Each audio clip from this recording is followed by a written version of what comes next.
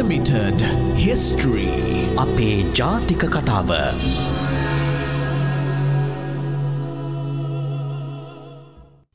අයිබෝන් 133 වෙනි වතාවටත් එහෙමනම් අද දවසේ අපි හම්බ වෙනවා. අද සඳුදා දිනේ Unlimited History තුලින් ඉතින් ඔබට විශේෂයෙන්ම මතක් කරන්න ඕන දෙයක් තමයි පහුගිය සතියේ මේ බජට් එක අපේ ජනාධිපතිතුමා ඉදිරිපත් කරා.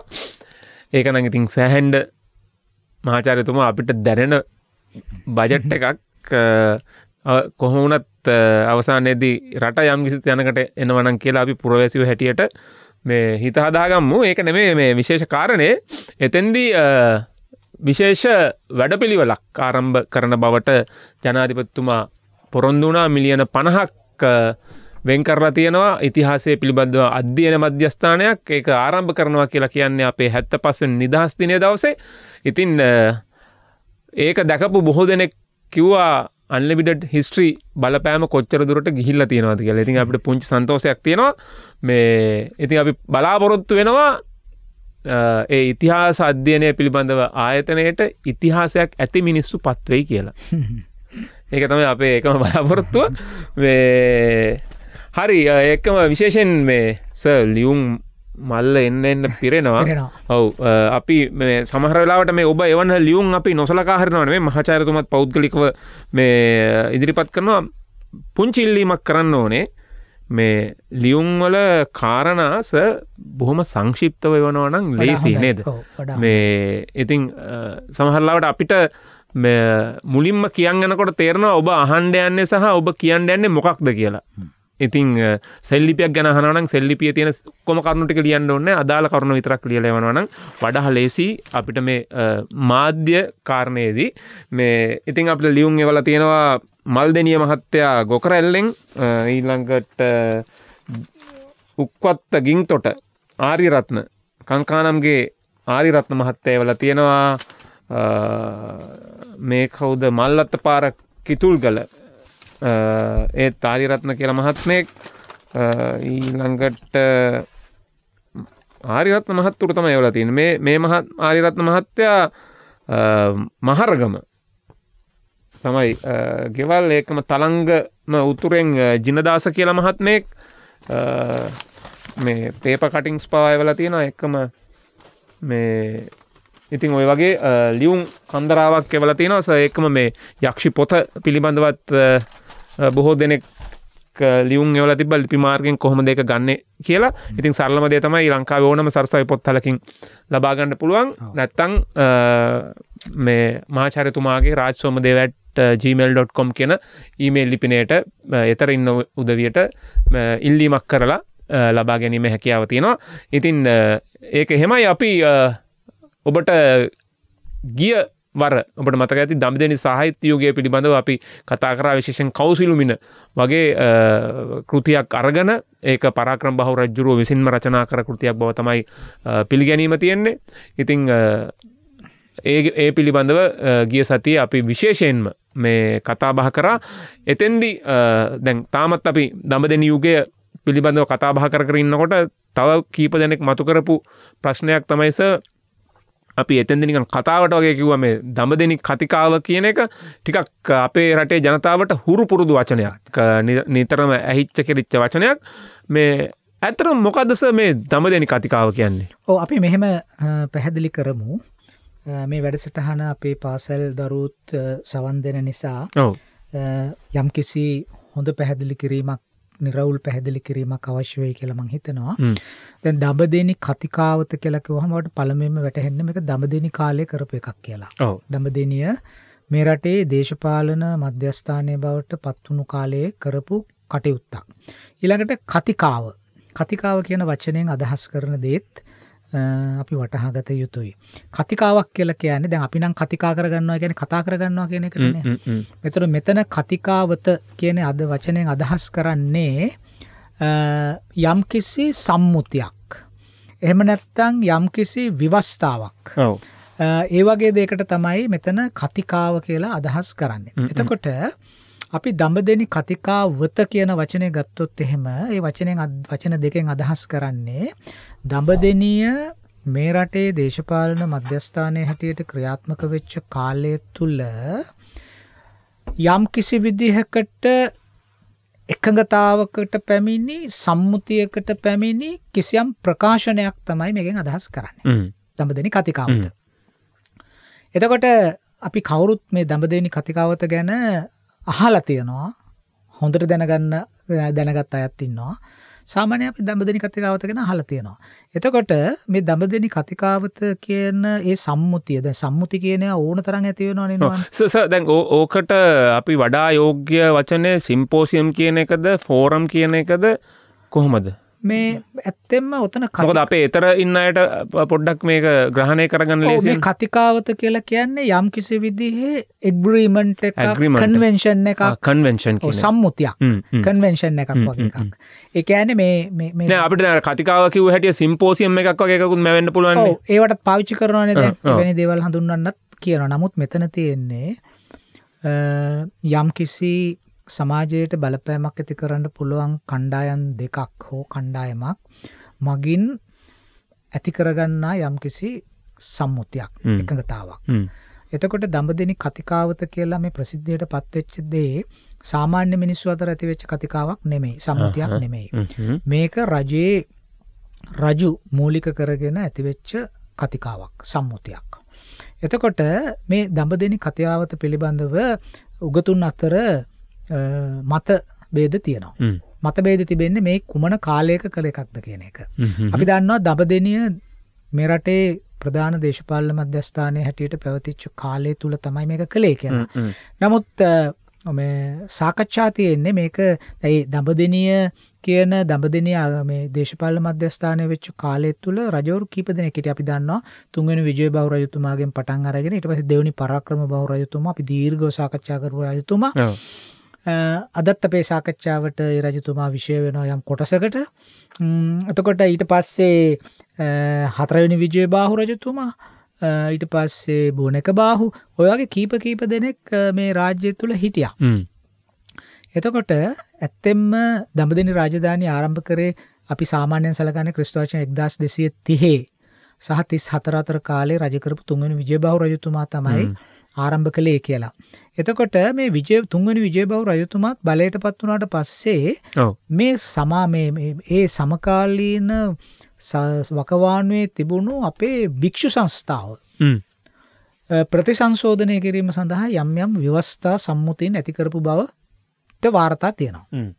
එතකොට ඒ කියන්නේ තුන්වෙනි විජයබහු රජතුමාත් කතිකාවක් කරා. නමුත් අද අපි ප්‍රසිද්ධියේ පිළිගන්න ප්‍රසිද්ධියේ සාකච්ඡා කරන දඹදෙනි කතිකාවත එහි කාලය එහි පුරෝගාමිත්වයේ පවරා තිබෙන්නේ දෙවනි පරාක්‍රමබහු රජතුමාට. මොකද දෙවනි පරාක්‍රමබහු රජතුමාත් ශාසන පාරිශුද්ධිය සඳහා සම්මුතියක් කළා, ව්‍යවස්ථා කළා. ඒ කියන්නේ දැන් අපි මේ ගියවර විශේෂයෙන් කතා කරපු මේ සාහිත්‍ය යුගයේ බිහි කරපු දෙවනි පරාක්‍රමබහු රජතුමාට තමයි ඒ ගිණුමට තමයි මේකත් යන්නේ. ඒ ගිණුමට තමයි මේකත් වැටෙන්නේ. එතකොට මොකද මේ අපි දන්නවා මේ කාලිංග මාග ආක්‍රමණයෙන් ඒ කාලේ වෙනකොට සමාජය හුඟක් කැඩිලා බිඳිලා වෙන් වෙලා තිබුණේ. කාලිංග මාගත් ලොකු උත්සාහයක් ගත්තා කියලා අපි අවධාරණය කළා. මේ සමාජයේ තිබෙන ඒ සමාජ සංස්ථා අතර තියෙන සම්බන්ධතාව කඩන්න. මේ ඒක හරිම දේශපාලනික ක්‍රියාවලියක්. දැන් අපිට නුවන් කාට හරි කෙනෙකුට යම්කිසි සමාජයක් බිඳවට්ටන්න ඕන නම් මේ ඔය බෝම්බ පුරවලා විනාශකාරී ක්‍රියා කළා මහජන දේපල ගිනි තියලා සමාජයක් බිඳ දාන්න අමාරුයි. මොකද මේ දේවල් ප්‍රතිස්ථාපනය කරන්න පුළුවන් නිසා. නමුත් සමාජයක් බිඳ දාන්න ලේසිම වෙන්නේ ඒ සමාජයේ තිබෙන වැදගත්ම සමාජ සංස්ථා කඩා විසිරවලා දැම්මට පස්සේ. දැන් අද බලන්න අපි ගත්තොත් එහෙම අපේ ශාසනය, බුද්ධ ශාසනය කියන්නේ සංඝ සංස්ථාව අද යම්කිසි ප්‍රතිවිරෝධතා ඒක ඇතුලේ ඇති වෙලා තියෙනවා. එතකොට මේවා පිටිපස්සේ ඊළඟට බුදුරජාණන් වහන්සේ දර්ශනය, උන්වහන්සේගේ දර්ශනය පිළිබඳ නොයෙකුත් මතවාද පැතිරෙනවා. එතකොට බුදුරජාණන් වහන්සේ කියන්න ඕන දේවල් කියලානේ තියෙන්නේ. ඉතින් ඒක ගැන තවත් කාටවත් කියන්න දෙයක් නැහැ නේ. එතකොට මේවා පිළිබඳ මත තියෙනවා සමාජයේ. ඉතින් මේ ඔක්කොම වෙන්නේ මේ ආයතන කඩා බිඳ දාමම සමාජයක් කඩා බිඳ දාන්න ලේසි. ඉතින් මාගගේ කාලෙත් ඕක සිද්ධ වුණා. ඉතින් අපේ බුද්ධිමත් නැනවත් පාලකයෝ සමාජ ඒකාග්‍රතාව හදන්න මේ බිඳ වැටුණු ආයතන නැවත එකට පාස්සලා ඒවා ප්‍රතිස්ථාපනය කරන්න උත්සාහ ගත්තා. ඉතින් දඹදෙණී රාජධානී ආරම්භකයා වන තුන්වෙනි විජයබාහුත් ඊට පස්සේ ආපු දෙවෙනි පරාක්‍රමබාහුත් කියන රජවරු දෙන්නම මේ සංඝ සම්මුතීන් පනවන්න ඒ සම්බන්ධයෙන් යම්ම එකඟතා ඇති කරන්න හේතුව වුණේ මේ සංඝ සංස්ථාව ඒ වෙනකොට අතිශය පරිහානියකට ගිහිල්ලා තිබුණේ. මොකද දුර්මත පතුරවලා. මොකද කාලිංග මාගගේ කට්ටිය යාට පක්ෂපාතීව හිටපු අය මේ දුර්මත පැතිරවීම වෙනම ව්‍යාපාරයක් හැටියට කළා. දැන් අද කවුරු හරි කෙනෙක් සමාජයේ ඉදිරියට එනවා නම් යහපත් චරිතයක් යහපත් දෙයක් කරගෙන ඔය මුහුණු පුතේ හරි සමාජ මාධ්‍යන්නේ හරි නොඑක් දේවල් පතුරවන්නේ. චරිත ඝාතනය කරන දේවල්. ඒතකොට ඒ වගේ චරිත බිඳ වට්ටන්න පුළුවන්. ඒත් ඉතින් හරි චරිත නම් බිඳ වැටෙන්නේ නැහැ. මේ එහෙම උත්සාහයන් තියෙනවා. ඒ වගේ කාලිංග මාගත් කලේ අර ශාසනය සහ ඒ ශාසනය මගින් සමාජයට ඇති කරපු සමතුලිතතාව බිඳ වට්ටන්න විවිධ දුර්මත ප්‍රචාරය කරා. ඒ වගේම පහසුවෙන්ම අපේ පන්සල් ඒ දුර්මත වලට ගොදුරු වුණා. මොකද අපිට දඹදෙණි කතිකාවත ඒක දිග ලේඛනයක්. දඹදිව කතිකාවත සියුම්ම අධ්‍යයනය කළොත් ඒකේ තියෙන සමහර පාට අපි ගත්තොත් එහෙම අපිට ඒකෙන් පේනවා ඒකේ කතිකාවත කරන්න හේතුව මොකක්ද කියන එක. කොයිතරම් දුරට මේ සංඝ සංස්ථාව පිරීලා තිබුණාද කියන එක. කෙසේ හෝ අපි මේක ක්‍රමානුකූලව අහන අයට පැහැදිලි වෙන්න අපි ඉස්සෙල්ලා කිව්වා මේක මේ දඹදෙණි කතිකාවත කියන්නේ මොකක්ද? දඹදෙණි කතිකාවත කුමන කාලයක කවුරුද කර්තෘත්වය කියලා විද්වතුන් අතර තියෙන පිළිගැනීම. ඊළඟට අපිට වැදගත් වෙන්නේ කවුද මේ කතිකාවත දැන් භික්ෂූන් වහන්සේලා උදෙසා සම්මුතියක් පනවන්න ගිහියෙකුට බෑනේ. එතකොට ඒ සඳහා සංඝරත්නයේම යම්කිසි තපෝ ගුණය ශීල ගුණය තියෙන භික්ෂුන් වහන්සේලා ඉදිරිපත් වෙන්න ඕන. ඒකට මූලිකත්වය ගන්න ඕන. ඒතකොට ඇත්තෙන්ම මේ දඹදෙණි කතිකාවත සම්මුතියට පැමිණීම සඳහා දෙවනි පරාක්‍රමබාහු රජතුමාට හෝ මේ අපි දඹදෙණි කතිකාවත කියලා කියන එක තුන්වෙනි විජයබාහුගේ කියලා පිළිගන්න සමහර කට්ටියක් ඉන්නවා. සමහර කට්ටියක් කියනවා දෙවනි පරාක්‍රමබාහු රජුගේ කියලා පිළිගන්න. බොහෝ විට දෙවනි පරාක්‍රමබාහු රජතුමාගේ කියන එක තමයි මහාචාර්ය පරමසෙන්රත් පරණිතාන මහත්මයාගේ කල්පනාව. ඉතින් කොහොම හරි මේ කතිකාවත කරන්න උදව් කළා. ඒ කාලේ මේ ලංකාවේ භික්ෂූන් වහන්සේලා කොටස් දෙකකට බෙදලා හිටියා. ග්‍රාමවාසී භික්ෂූන් වහන්සේලා සහ වනවාසී භික්ෂූන් වහන්සේලා. අදටත් අපි වචනේ පාවිච්චි කරනවානේ. අදටත් අපි පාවිච්චි කරනවානේ. ඒ කියන්නේ ගම් ආශ්‍රයෙන් ජීවත් වෙමින් පන්සල් වල වෙසෙමින් ඒ ග්‍රාමීය ජනතාවට අර්ථයෙන් ධර්මයෙන් අනුශාසනා කරපු ඒ වගේම ගිහියන්ගේ වැඩ කටයුතු වලට ඍජුවම සහභාගී වෙලා උන්ට උදව්පදව් කරපු ඒ කියන්නේ මේ ආධ්‍යාත්මික කටයුතු වලට ඒ අය අපි ග්‍රාමවාසී භික්ෂුන් වහන්සේලා කියලා හඳුන්වනවා. ඒ වගේම කැලෑවලට වෙලා අරණ්‍යගත වෙලා විදර්ශනාව බවුන් වඩමින් ඒ භාවනා කටයුතු අභ්‍යාස කරපු භික්ෂුන් වහන්සේලා වනවාසී භික්ෂුන් වහන්සේලා හැටියට හඳුන්වනවා. එතකොට මේ දඹදෙණි කතිකාව කරන්න මේ වනවාසී හා ග්‍රාමවාසී කියන වර්ග දෙකේම භික්ෂුන් වහන්සේලා මූලිකත්වයේ ගත්තා. ඒකෙන් අපිට පේනවා මොනතරම් අවශ්‍යතාවක් තිබුණාද මේ අවස්ථාවේදී මේ භික්ෂු සංශෝධනයක්, ශාසන සංශෝධනයක් ඇති කරන්න කියලා.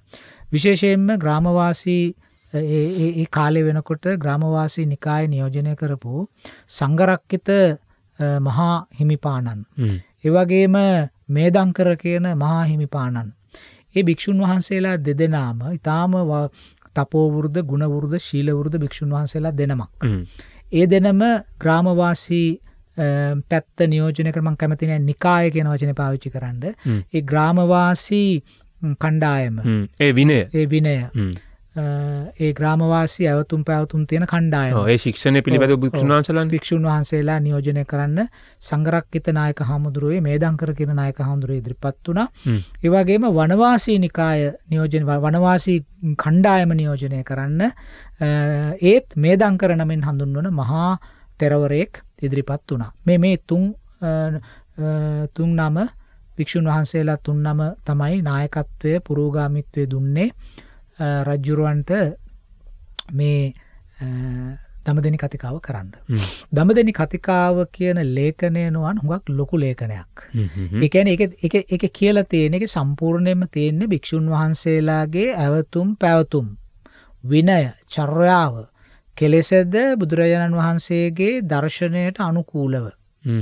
බුදුරජාණන් වහන්සේ ඔය දේශනා කළා තියෙන සූත්‍ර ධර්ම තියෙනවා මේ ආර්යවංශ දේශනාව වගේ. ආර්යවංශ සූත්‍රයේ තියෙන්නේ බුදුරජාණන් වහන්සේ කොහොමද භික්ෂුන් වහන්සේලාට නිර්දේශ කරේ දානමාන පිළිගන්නේ කොහොමද, සේනාසන පිළිගන්නේ කොහොමද, ඒ බෞද්ධ දර්ශනයේ විනය අනුව තමන්ගේ ජීවිතය පවත්වාගෙන යන්නේ කොහොමද කියන එක. එතකොට අන්නේ දීලා තියෙන සම්මුතින්ට පටහැනිව මේ කාලේ වෙනකොට මේ ශාසනය ක්‍රියාත්මක වෙච්ච නිසානේ මේක ආවේ. ඔව් ඒ කියන්නේ දැන් සෑහෙන කාලයක් ශාසනය ගියාම ඉතින් එක එක්කෙනා එක එක විදිහට තමන්ගේ වන්දනාමාන විනයන් ශික්ෂණයන් ඉබාගාතයන්ට පටන් ගන්නවානේ සර්.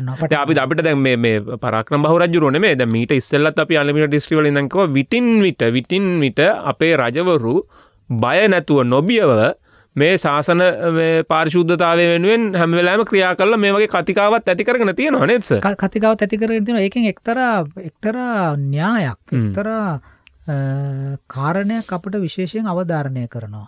ඒ කියන්නේ මේ රටේ මේ සමාජය ඉදිරියට ගෙනියන්න ඕන නම් අපි සංවර්ධනය, ආර්ථිකය, විදේශ වෙළඳාමයි නොයෙක් දේවල් ගැන කතා කරනවා වගේම මේ සමාජයේ අපේ වැඩිපුර තියෙන ගම්නේ, අපි වැඩිපුර ඉන්නේ ගැමියෝනේ. ඔය නගර අරා ජීවත් වෙන්නේ ගැමියෝනේ වැඩි පිරිසක්. එතකොට අපේ රටේ සමාජයට බලපාපු ප්‍රධාන සංස්ථාවක්නේ බෞද්ධ විහාරය. ඊට පහු කාලේ අපේ ක්‍රිස්තියානි දහම ආවා. ඒ වගේ තව නොයෙක් ධර්මයන් ඇවිල්ලා ඒ ජන කොටස් වල දෛනික ජීවිතයට ඒක හැඩගස්වන්න ඒ ආගමික ආයතන බලපෑවා. ඒතර දීර්ඝ කාලයක් තිස්සේ මේ බෞද්ධ දර්ශනය සහ පන්සල, අපි බෞද්ධ දර්ශනය කියන එක පැත්තකින් තියමු. පන්සල මගින් ඉටු කරපු ලොකු කාර්යභාරයක් තිබුණානේ. භික්ෂුන් වහන්සේලා විසින් ඉටු කරපු කාර්යභාරයක් තිබුණා. එතකොට රජවරු කරේ මොකද්ද? අර අනිත්‍යව හදන ගමන්ම මේ ආයතනය පෙරහිලා තියෙනවා නම් ඒකත් ගොඩ ගන්න ඕනේ කියලා හැදුවා. මොකද ඒක හදන්න නැතුව ඒ අර සමතුලිතතාවට නැවත ගේන්න බෑ. ඉතින් ඒක අවධානය යොමු කරන අපි මේ බුද්ධ ශාසනය රකින්න කියලා අමාත්‍යාංශ පීඨවල ලේකම්වරුපත් කළා, ඇමතිවරුපත් කළාට ශාසනයට මුකුත් වෙන්නේ නැහැ.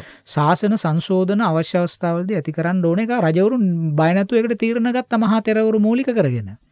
ඉතින් එහෙම කරව බවට ඉතිහාසයේ අපේ තියෙනවානේ මේ කරයි කියලා. ඉතින් යම් කිසි විදියට ශාස්ත්‍රවරයන් එහෙම සමහර රජවරු හිතුවනම් මේක අතපුච්ච ගන්න වැඩක්, මේකට මේ අත තියන්න යන්න හොඳ නැහැ කියලා.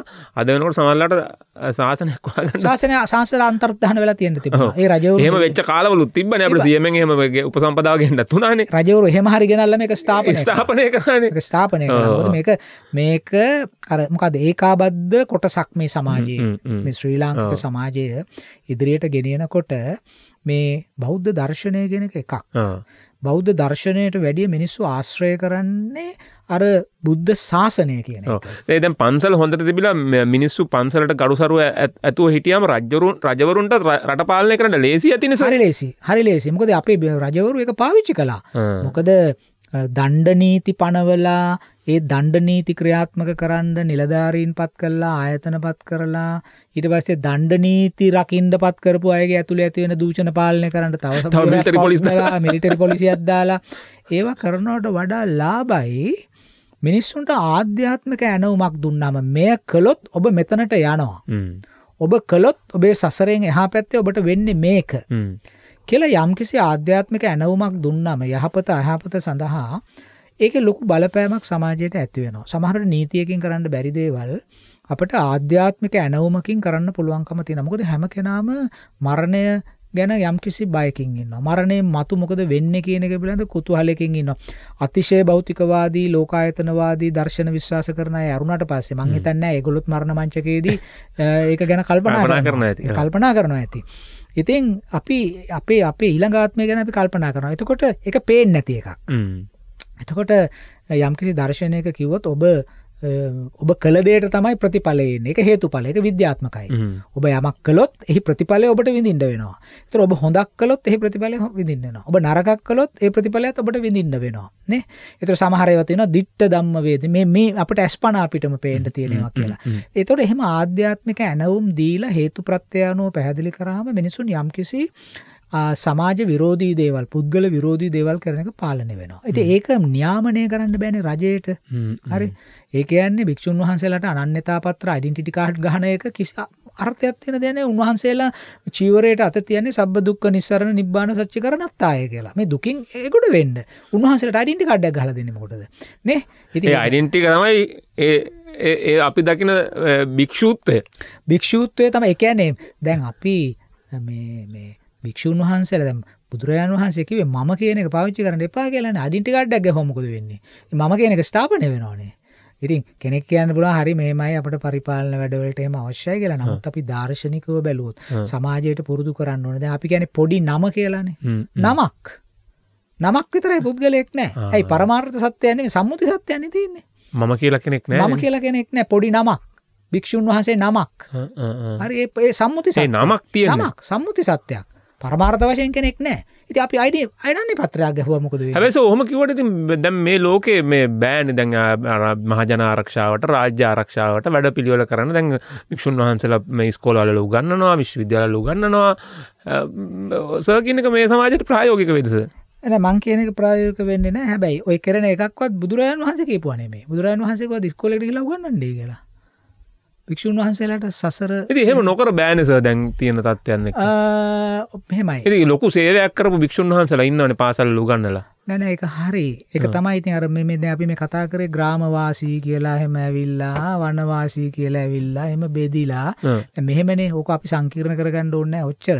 ඔය පැත්තෙන් අපි ගියොත් මේක ලොකු සංකීර්ණ සාකච්ඡාවකට මූලයක් වෙනවා. දමදෙනි කතාව අමතක වෙලා වෙන පැත්තකට යන්න වෙනවා. නෑ මෙහෙමනේ දැන් භික්ෂුන් වහන්සේ කෙනෙක් වෙන්නේ ඇයි කියන එක අපි ශාස්ත්‍රූවරුන් වහන්සේගේ දර්ශනය අනුව බලමු. උන්වහන්සේලාට මොකද කිව්වේ චරත බික්කවේ චාරිකම් බහුජන හිතාය බහුජන සුඛාය. ඒතර උන්වහන්සේලා පැවිදි ජීවිතයට ඇතුළත් උනේ සබ්බ දුක්ඛ නිස්සරණ නිබ්බාන සත්‍ය කරණත්තායනේ. ඒතර උන්වහන්සේලාට යම්කිසි පවරපු රාජකාරියක් තියෙනවා කියන උන්වහන්සේලා ඒගොඩ වෙන්න ඕන. හරි. එතකොට උන්වහන්සේලා ඒගොඩ වෙලා ගිහිල්ලා උන්වහන්සේලා ඊට පස්සේ උන්වහන්සේලා ගලවා ගන්න එපා. ඊට පස්සේ උන්වහන්සේලාට කිව්වේ අනිත් ජනතාවගේ හිතසුව පිණිස ඒ ධර්මයේ දෙසන්නේ කියලා. මිසක් ඉස්කෝලේකට ගිහලා උගන්වන්න කියලා කිව්වේ නැහැ නේ ආණ්ඩුවෙන් හදන සිලබස් එක. එහෙම එකක් කියලා නැහැනේ. එතකොට යම්කිසි කෙනෙකුට ඔබ අහපු ප්‍රශ්නෙට මම උත්තර දෙන්නේ. ඔබ ඇහුවේ මේ ඉතින් උගන්වන්න නැතුව එහෙම කරන්න නැතුව බෑනේ දැන් ජීවත් වෙන්න කියලා. දැන් මෙතන ප්‍රශ්නේ තියෙන්නේ මෙහෙමනේ. දැන් මට උවමනා නම් සංසාරයෙන් ගැලවෙන්න මං චීවරයක් දරාගෙන මං සංසාරයෙන් ගැලවීමේ මාර්ගය අනුගමනය කරනවා. මම සංසාරයෙන් ගැලවෙන මාර්ගය අනුගමනය කරනවා නම් ඒකට තියෙනවානේ දූතාංග දීලා විනේ. ඒතර මම ඒවා දැනගෙනනේ මහාන වෙන්නේ. හරි මම පිඬුසිඟා ජීවත් වෙන්න ඕන. මම රුක්ක මූලගතව ජීවත් වෙන්න ඕන. මම මෙහෙම කසිනාරම්මන වඩන්න ඕන. ඒක දැනගෙනනේ මම ඒක කරන්නේ. ඒතර ඒක දැනගෙන ඒක පිටිපස්සේ යන මම ඉස්කෝලේක පත්වීමක් ලබා ගන්න නැහනේ.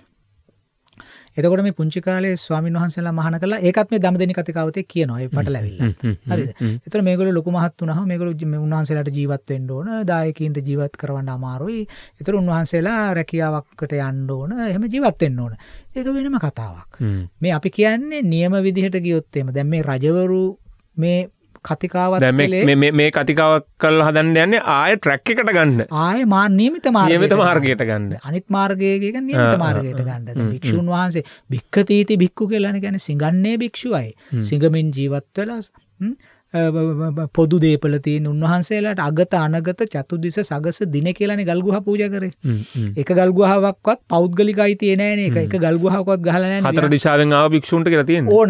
ඕන තුන් කල්හි භික්ෂුන් වහන්සේලාට මේක අයිතියි. ඒතර විහාරාධිපති, මණ්ඩපාධිපති එව්ව නෑ. නේද? එතකොට භික්ෂු ජීවිතයේ අරමුණ පිළිබඳ ශාස්ත්‍රයන් වහන්සේ දේශනා කරලා තියෙනවානේ. ඉතින් අපි ඒක ගැන විතරයි කතා කරන්නේ. දැන් මේ එළියේ තියෙන භික්ෂු ජීවිතය ගැන කතා කරලා ගිහලා අපි විවාද වලට පටලැවෙන්න ඕනේ නැහැ. අපි ආයි දඹදෙනි කතිකාවතට ඇවිල්ලා ඒ ඔස්සේ කතා කරගෙන යන්නේ. එතකොට පැහැදිලි කරගන්න කඩේ පැහැදිලි කරගන්නේ. දැන් දඹදෙනිකත් දැන් මම කියවනේ නුවන්ට පුංචි කාලේ මහාන කරනවායි කියලා ළමයි ගෙනල්ලා. දැන් ওই බුත්තල පැත්තේ මොණරාගල පැත්තේ අසරණ වෙලා කණ්ඩ බොණ්ඩ නැති කුඩා දරුවෝ එකතු කරන් ඇවිල්ලා පිරිවෙන් වල මහාන කරනවා. හරි මහාන කරලා ඒ ළමයින්ට මේ සිවුරුවත් හරියට දාගන්න බැරි දරුවෝ. ඉතින් මේගොල්ලෝ ලොකු මහත් වෙලා කොහොම හරි පිරිවෙන් වල ජීවත් වෙලා ඊට පස්සේ ටිකක් ලොකු මහත් වෙනකොට සමහර අය උපැවිදි වෙනවා. මොකද ඒගොල්ලෝ සංසාරයෙන් ගොඩ වෙන අපේක්ෂාවෙන් නෙමෙයිනේ පැවිදි ජීවිතය ඇතුළත් උනේ. ඊට පස්සේ එහෙම නැත්තම් යම් කිසි විදිහකට ඒව දරාගෙන ඉන්න අයට ජීවත් වෙන්න ඕන. ඒතකොට මේ බහුභාණ්ඩික සමාජය තුල ඒතර උන්වහන්සේලාට සිද්ධ වෙනවා යම් යම් විදිහට වෘත්තීන් කරගෙන උන්වහන්සේලා වෘත්තීන් කරන ගමන් බොහොම සුපේශීල ලෙස සමාජයට සේවයක් කරනවා. හැබැයි අවසානයේදී වෙන්නේ උන්වහන්සේ හුඟක් දෙනා කියනවා අනේ මේ අපිට බෑනේ මේ වෙලා නැහනේ මේ පාන්සුකූලෙට වඩින්න තියෙනවා, ඉස්කෝලේ වැඩ තියෙනවා. ඉතින් උන්වහන්සේලාට විවේකේ නැහැ නේද? බුදුහාඳුර කොච්චර අගය කරාද විවේකය? ඒ විවේකී භාවයෙන්නේ මේ සංසාරේ ගොඩ වෙන්න පුළුවන්. ඒ නිසා ඒක ඉතින් තෝරගන්න අයගේ ප්‍රශ්නයක්. දඹදෙනි කතිකාවත බලන්න කියන දේ. දඹදෙනි කතාවෙත් එක තැනක තියෙනවා මහාන කරනවා නම් ග්‍රාමවාසී නිකායේ මහාන කරනවා නම් අවුරුදු 12ක්වත් වෙන්න ඕන ළමෙක්. වනවාසී නිකායේ මහාන කරනවා නම් ළමෙක් අවුරුදු 13වත් වෙන්න ඕන. ඊට අඩුවෙන් මහාන කරන්න බෑ. මේ මොකද්ද මේ කියන්නේ? මේ දැන් අපි සුළු මොහොතකට කලින් කියපු එක නෙමෙයිද? හරි. මේ අවුරුදු 6 7 මේ පොඩි දරුවෝ ගෙනල්ලා මහාන කරලා ඊට පස්සේ ඒ අය දන්නේ නැහැනේ මේ මොකද්ද උනේ කියලා. ඒගොල්ලන්ට සමහරට සෙල්ලමක් වෙන්න පුළුවන් මේ සිවුර දරාගෙන ඉන්න එක. හරි ඒගොල්ලෝ දන්නේ නැහැනේ මේක දිගපළල. ඒක ජීවිත කාලේ පුරාම සෙල්ලමක් කරගන්න ඉඩ තියෙනවා. සෙල්ලමක් කරගන්න ඉඩ තියෙනවනේ ඊට පස්සේ. එතකොට මේ කතිකාවත මොකද කියන්නේ? කතිකාවත කියනවා ග්‍රාමවාසී නිකායට මහාන කරනවා නම් අඩුම ගානේ අවුරුදු 12 වෙන්න ඕන ළමෙක් මහාන කරන්න. වනවාසී නිකාය නම් අවුරුදු 13ක් වෙන්න ඕන මහාන කරන්න. එතකොට දැන් මේ රජ්ජුරෝ දැක්කා ඒ වගේම ඒ කාලේ හිටපු මහා තෙරවරුත් දැක්කා සමහර වෙලාවලට මේ මාගගේ ආක්‍රමණ නිසා දුප්පත් වෙලා කණ්ඩ බොණ්ඩ නැතුව මේ පුංචි ළමයි ඇවිල්ලා මහාන කරා වෙන්න පුළුවන් පන්සල් වල. හරි.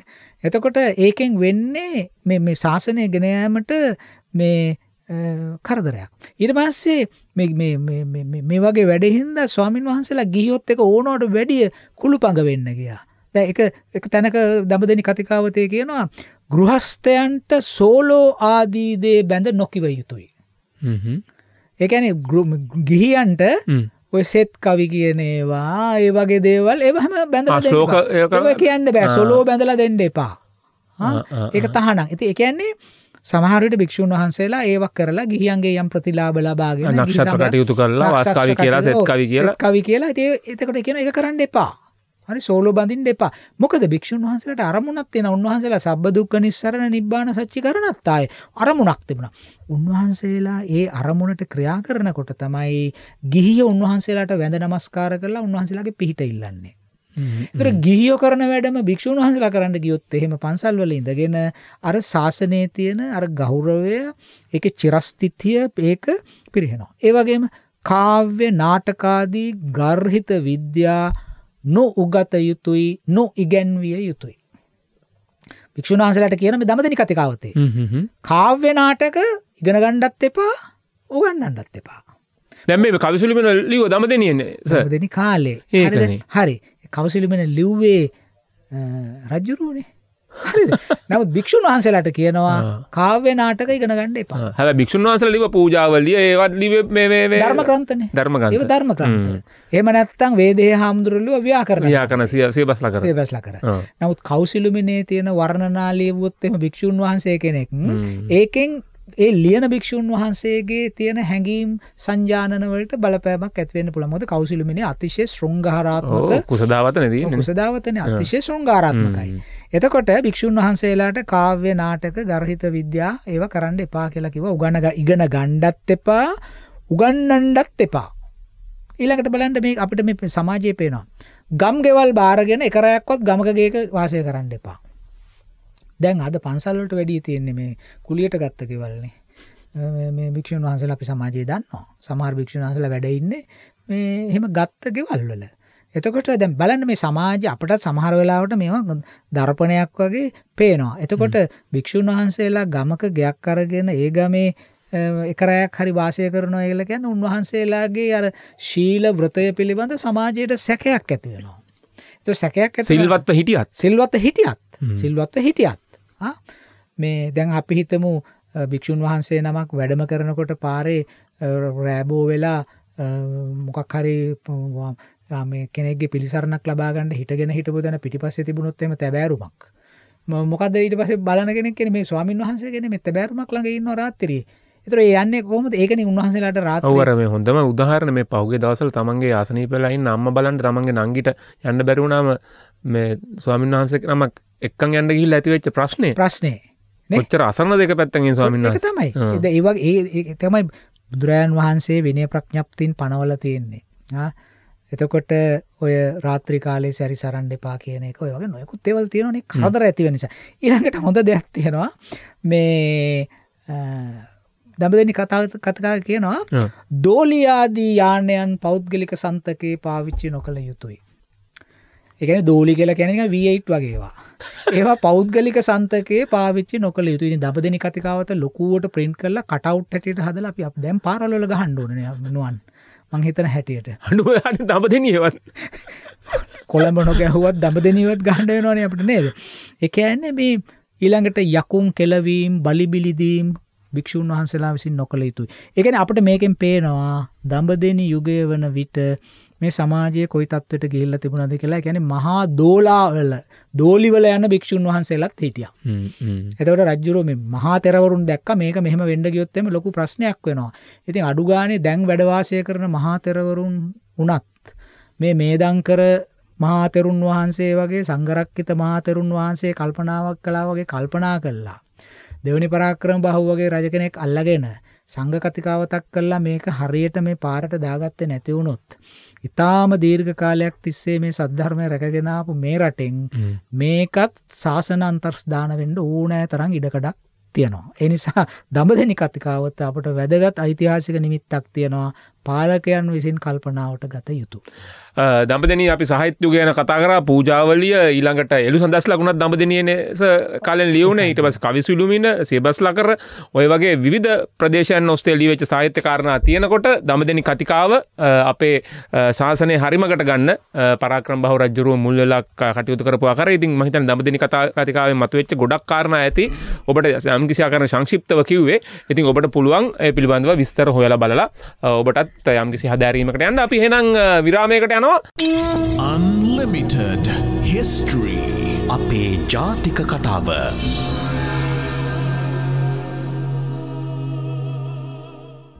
අපි යලිත් unlimited history වැඩසටහනේ දෙවෙනි කොටසත් එක්ක ප්‍රවෘත්ති විරාමයෙන් අනතුරුව අපි මුල් කොටසේ මේ කතා බහ කරේ දඹදෙනි කතිකාව පිළිබඳව ග්‍රාමවාසී සහ වනවාසී නැත්නම් ආරණ්‍යවාසී භික්ෂුන් වහන්සේලාව යම්කිසි ආකාරයකට ශික්ෂණයකට ගන්න දෙවෙනි පරාක්‍රම බහුව රජුරුව මැදිහත් වෙලා මේ කටයුතු කරපු ආකාරය ඒ දඹදෙනි කතිකාවෙන් පැන නැගුණු ශික්ෂණයන් පිළිබඳව මහාචාර්යතුමත් එක්ක කතා බහ කරා.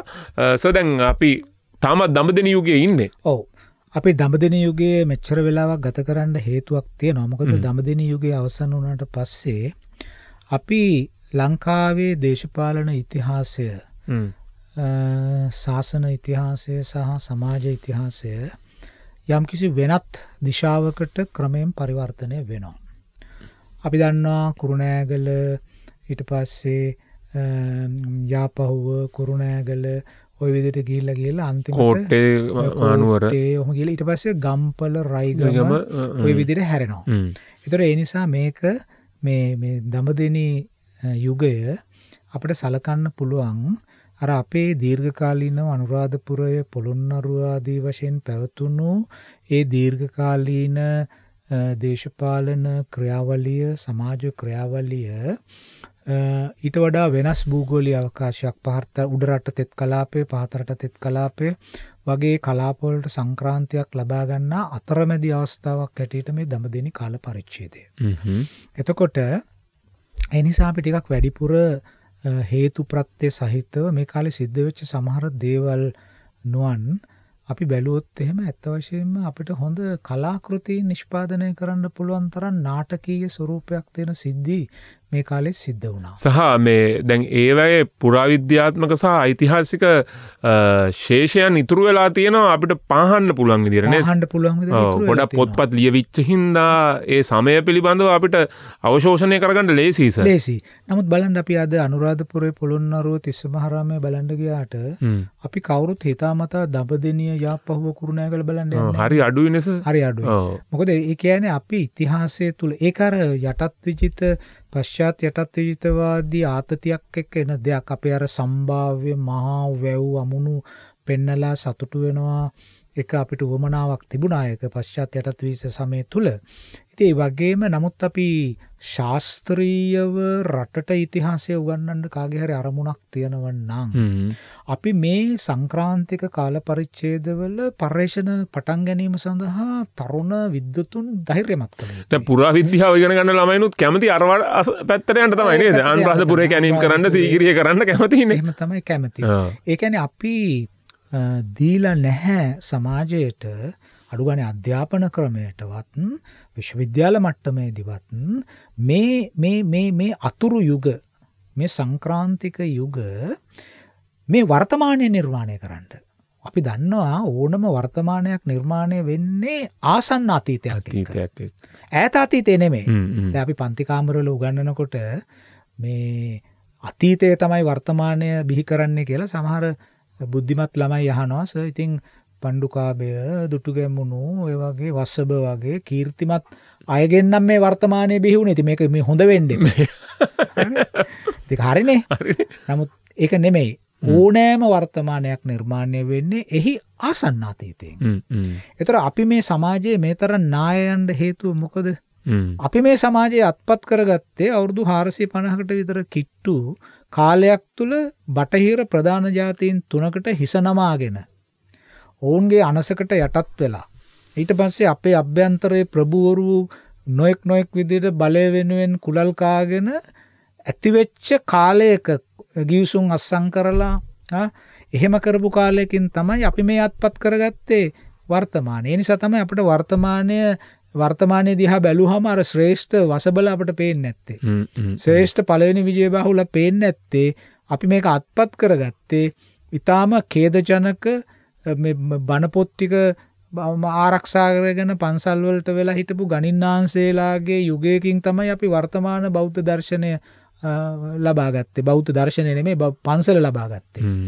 ඉතින් ඒ නිසා අපි මේවා තර්කානුකූලව වටහා ගන්න ඕන. වටහාගෙන තමයි මේ ප්‍රතිසංස්කරණ අපි කරන්න ඕන. ඉතිහාසයට එබෙන්නේ නැතුව සමාජ ප්‍රතිසංස්කරණයකට යන්න බෑ අපිට.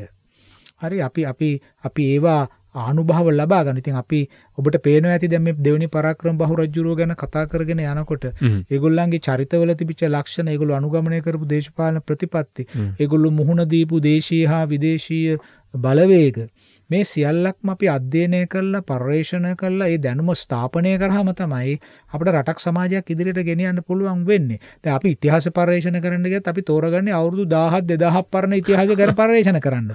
ඊට වඩා ප්‍රයෝජනයි අපි අඩුම ගානේ යුරෝපයේ ධනවාදය වර්ධනය වීම. ඒ කියන්නේ විශේෂයෙන් මම කියන්නේ 19 වෙනි සතවර්ෂයේ නෙමෙයි 15 වෙනි සතවර්ෂයේ 16 වෙනි සතවර්ෂයේ ඉඳලා මේ ලෝකයේ සහ මේ රටේ සිද්ධ වෙච්ච දේවල් වල ඉතිහාසය අධ්‍යයනය කිරීම ඒක අඩුවෙන්මයි කරලා තියෙන්නේ. ඊටාම ප්‍රවීණ ඉතිහාසඥයෝ කීප දෙනෙක් ඇරුණාට පස්සේ මේ වගේ කාල පිළිබඳ කරපු පර්යේෂණ අපේ රටේ හරි හිගයි. ඉතින් මේවා දියුණු පවුණු කිරීමෙන් තමයි අපිට වර්තමානය ගැන ඉගෙන ගන්න පුළුවන් වෙන්නේ. අපි යටත් විජිත ඉතිහාසය ගැන ආචාර්ය කොල්ලින්නාර්ද සිල්වා මහත්මයා කරපු විශිෂ්ට අධ්‍යයනය වගේ අධ්‍යයනය අරුණාට පස්සේ ඒ වගේම අපේ කුමාරි ජයවර්ධන ආචාර්යතුමිය කරපු විශිෂ්ට අධ්‍යයනය අරුණාට පස්සේ එතකොට සොක්කන් ලොක්කන් වූ හැටි කියන සිංහලට පරිවර්තනය කරපු Nobody to Somebody කියන පොත. එතකොට ඒ වගේ කීප දෙනෙක් මට මතක නැහැ කතුරුවර ඇමරිකාවේ අපේ සිංහල මහත්මයෙක් කරපු අධ්‍යයනයක් තියෙනවා යටත් විජිත කාලය පිළිබඳව හොඳ අධ්‍යයනයක්. ඒ වගේම ඒ වගේ නිව්ටන් ගුණසිංහ මහත්තයා වගේ සමාජශ්‍රේෂ්ඨ සමාජ විද්‍යාඥයෝ කරපු පර්යේෂණ තියෙනවා. ඉතින් ඒ අරුණාට පස්සේ ඒවා ඉවරයි. ඒයි කරලා ඉවරයි ඒවා. නමුත් මේ නූතන දෘෂ්ටි කෝණ වලින් මේවා අධ්‍යයනය කිරීමට ඇත්තම ඒක කරන්න ඕන. ඒකට ධෛර්යය සම්පන්න කරන්න ඕන. ඒකෙන් අපිට ලොකු ප්‍රයෝජනයක් ගන්න පුළුවන් වෙයි. ඒ කෙසේ හෝ වේවා අපි මේ නැවතත් මේ දඹදෙණි යුගයට හැරුණොත් අපි කතා කරගෙන ආවා. ඔබට මතක ඇති මාගගේ ආක්‍රමණය ගැන අපි හුඟක් කතා කරා එක. නමුත් අපිට ඒක නිතරම මතක් කරන්න වෙනවා. මොකද මේ මාගගේ ආක්‍රමණයෙන් ඇතිවෙච්ච ප්‍රතිවිපාක ඒ දඹදෙණි කාලය තුල සහ ඊට පසු කාලෙත් විශාල දෝංකාරයක් ඒ සමාජය තුල දුන්නා. ඔහු විසින් නැති කරපු බලපෑම. නමුත් අපි දන්නවා වාසනාවකට වගේ පූජාවලිය කියන හැටියට 1255 ක්‍රිස්තු වර්ෂයෙන් මාග ලංකාව අතහැරලා දැම්මයි කියලා අතරලා දාලා ගියයි කියලා. ඒ කියන්නේ මුකුත් මාගව අපි මර්ධනය කරා හරි එළෙව් හරි කියලා නෙමෙයි. එළෙව් කියලා තමයි තියෙන්නේ. එළෙව්වා කියලා. එළෙව්වා. අපි අපේ රජවරු දෙවෙනි පරාක්‍රම බහු රජතුමාට එකට උදව් කළේ ඔහුගේ බෑනා වෙන වීරබාහු, ඒ වගේම ඔහුගේ පුතා වෙච්ච විජයබාහු, ඒගොල්ලෝ ගේ මූලිකත්වයෙන් අර බාල සහෝදරයා බෝනක බාහු ඒ අය ඔක්කොම එක්ක අහුවෙලා මේ රාජකාරී කරා. ඒක හරි. ඔහු එළෙව්වා. හැබැයි මේ මාගේ එළෙව්වට පස්සේ අපි දන්නවා අර ජාවකයෙක් ඇවිල්ලා මහා ප්‍රශ්නයක් ඇති වුණා ජාදේශ. ජාවක බානු. චන්ද්‍රබානු. ඒතර චන්ද්‍රබානු ජාවක චන්ද්‍රබානුනේ අපි කියන්නේ එහෙමනේ. ජාවක කියන්නේ මලයාර්ධ ද්වීපය. ඒතර ජාවක චන්ද්‍රබානුව එළෙව්වට පස්සේ ඔහු නැවතවරක් ආවා. ඔහු නැවතවරක් ආවා කියලා අපි කිව්වා. ඒ නැවත ඒතර මෙහෙම මේකත් කෙනෙක් අහන්න පුළුවන් ඉතින් ආයෙ ගිහලා ආයෙ ආවේයි කියලා. මොකද චන්ද්‍රබානුගේ බල ප්‍රදේශය සුකෝතායි රජපෙළපත විසින් ආක්‍රමණය කළා. එයාගේ එහෙ ගෙදර ආක්‍රමණය වුණාම ආයෙත් චන්ද්‍රබානුට යන්නේ නම නැති වුණා. මේ චන්ද්‍රබානු නැවතත් ඔහුගේ දේශපාලන බලය ස්ථාවර කර ගැනීම අරමුණෙන් තමයි නැවත ලංකාව ආක්‍රමණය කරේ. හැබැයි මේ ලංකා ඉතිහාසයේ චන්ද්‍රබානු සාධකය චන්ද්‍රබානු ෆැක්ටර් කියන එක අපි සුළු කොට තැකිය යුතු නැහැ. මේ චන්ද්‍රබානුව පරාජය කළා. මොකද චන්ද්‍රබානු එක අවස්ථාවක ආවා යාපහුවට. මොකද අපේ මේ ඔබ දන්නවා අපි සාකච්ඡා කළා මේ විජයබා මේ දෙවනි පරාක්‍රම බහු රජතුමා අපි පිළිවෙලින් සාකච්ඡා කරගෙන එමුකෝ. එතකොට කට්ටියට මේක පැහැදිලි වෙන්නේ නැහැ. එතකොට මේ දෙවනි පරාක්‍රම බහු රජතුමාට හුඟක් හීන තිබුණා. ඔහුට එක හීනයක් තමයි ඔහු දඹදෙනියේ හිටියේ. ඔහුට උමනා වුණා මේ නැවතත් දන්ත ධාතුව පාත්‍රා ධාතුව පොළොන්නරුවට අරන් ගිහිල්ලා එතන මාලිගාවේ තැන්පත් කරන්න. ඒ වගේම ඔහුට උමනාවක් තිබුණා උපසම්පදා කර්මයක් කරන්න දාස්තොට මහවැලිගඟේ තොටුපොලේ උපසම්පදා කර්මය කරන්න. එහෙම හීන තිබුණා. රුවන්වැලිසෑයේ නාවකම් කරන්න හීන තිබුණා. හැබැයි මේ එකක්වත් දෙවෙනි පරාක්‍රම බහු රජුරන්ට ඔහු දඹදෙනියේ රජු හැටියට කටයුතු කරාට ඔහුගේ කාලේ සාහිත්‍ය ප්‍රබෝධයක් ඇති වුණාට ඔහුට මේ එකක්වත් කරගන්න බැරි වුණා. කරගන්න බැරි වුණේ මොකද? අර මාග එළෙව්වට චන්ද්‍රබානුගේ ඇඟිලි ගැසීම් දිගින් දිගටම තිබුණා. චන්ද්‍රබානු නිසා දෙවනි පරාක්‍රම බහු රජුට යන්න බැරි වුණා අනුරාධපුරයටවත් පොළොන්නරුවට. අර කකුල ඇනිච්ච කටුවක් ඉවත් කරගත්ත නැතුවම ඇවිදින්න දැනෙනවා වගේ දෙයක්. ඉතින් මේක මේ ඇහි වැටිච්ච කුණක් වගේ දෙයක්. හරි. ඉතින් කොහොම හරි දෙවනි පරාක්‍රම බහු රජුරෝ එයාට කරන්න පුළුවන් උපරිම කොටස කරානේ අපි පහුගිය වැඩසටහන් වල සාකච්ඡා කරානේ.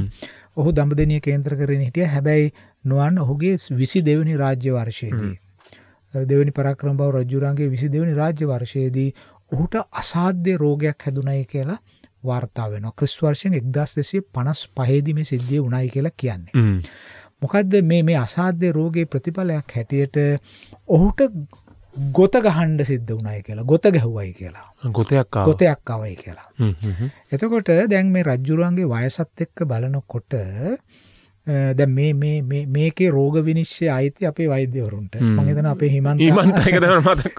හිමන්තහන් ඉන්නවා. ඒ වගේම අපේ අර දැන් සර් ගිය සිකුරාදා නේද මේ අර වෛද්‍යවරුන් එක්ක ලොකු සමුළුවක් තිබ්බනේ.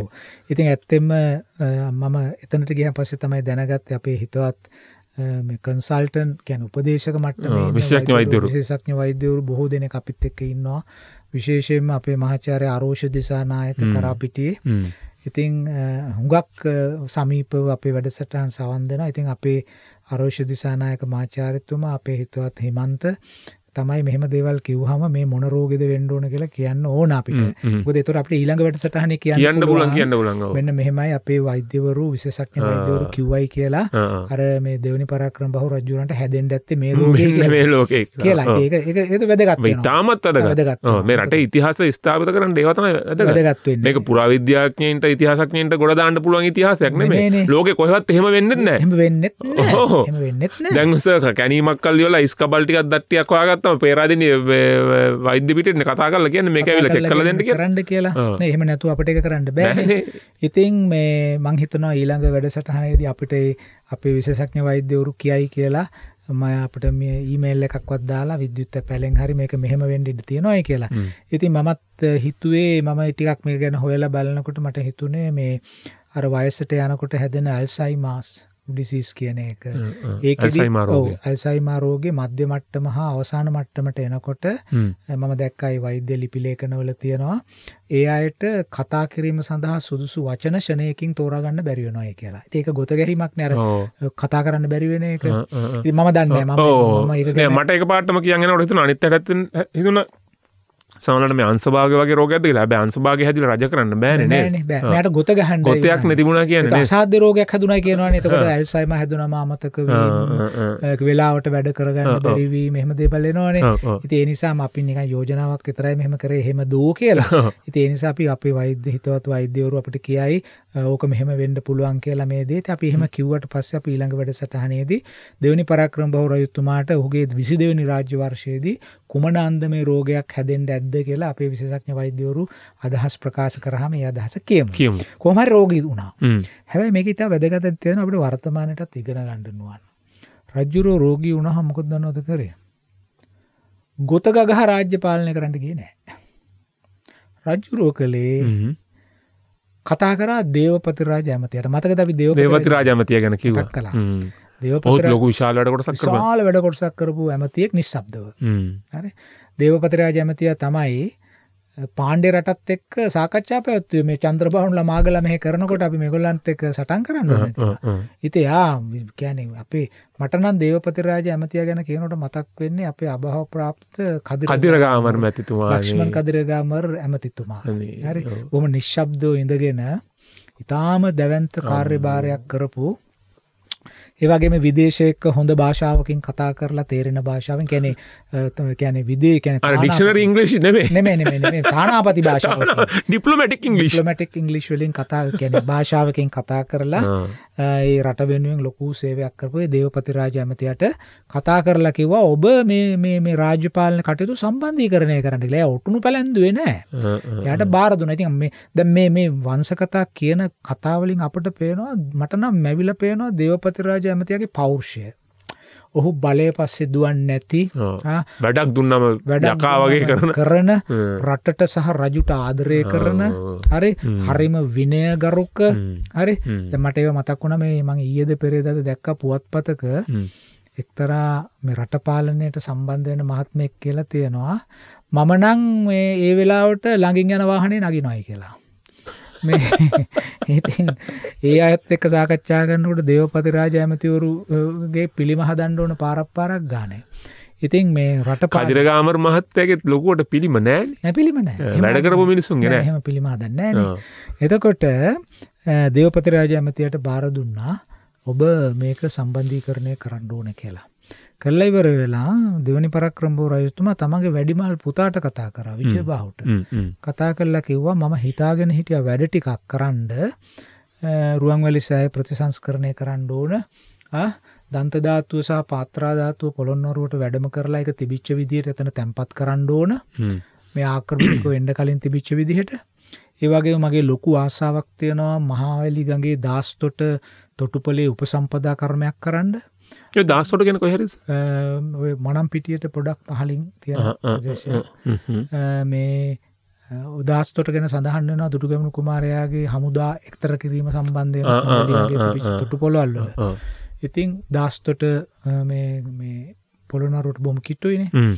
ඉතින් එතන උපසම්පදා කර්මයක් කරන්න ඕන කියලා රජුරන්ගේ තිබිච්ච හීන ටික. ඔව් දැන් මොකද දැන් ඔබට මවා ගන්න පුළුවන් මනම් පිටියේ හරියට එනකොට කොච්චර මහවැලිකක පළලද කියලා. එතකොට ලොකු උපස මම ඒක මම බලාගෙන ආවා මහවැලිකගේ කොයි හරියද ඔය ලොකු උපසම්පදාව කරන්න පුළුවන්. හරිනේ මනම් පිටිය හරියට එනකොට විශාලයි. ඉතින් මෙතන උදකුක්කේපම මණ්ඩපයක් තනලා මේ උපසම්පදාව කරන්න. ඉතින් ඒ කියන්නේ රජුරන්ට ලොකු උමනාවක් තිබුණා. උපසම්පදා කර්මයක් කරනවා කියලා කියන්නේ භික්ෂුන් වහන්සේලාගේ විනය තාම ස්ථාවර ලෙස හදලා ඒක කරන්න පුළුවන් ලොකු එක පැත්තකින් විනය කර්මයක් එක පැත්තකින් සංකේතාත්මකව ලොකු යතු කර්මයක්. ඉතින් මේ දෙකම මේ වගේ වැඩ ටිකක් රජතුමාගේ හිතේ තිබුණා. මේ මාගේ ලැබුවට පස්සේ චන්ද්‍රබානු ඇවිල්ලා මේක කරක් ගහනකොට මේක කරන්න බැරි වුණා. ඉතින් රජුරු විජයබාහු කුමාරයාට බාර දුන්නා මේක කරන්නයි කියලා.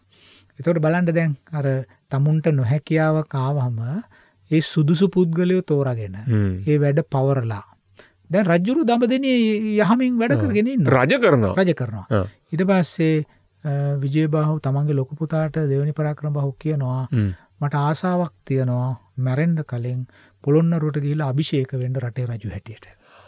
ඒ වෙනකනුත් අභිෂේක වෙන්නේ කොහොමද? අර පැත්තෙන් මාග මේ පැත්තෙන් අනිත් එක දල්දාවාස තමන් ගාව නැහනේ. ඔව් ඉතින් ප්‍රශ්න ගොඩයි. හරි.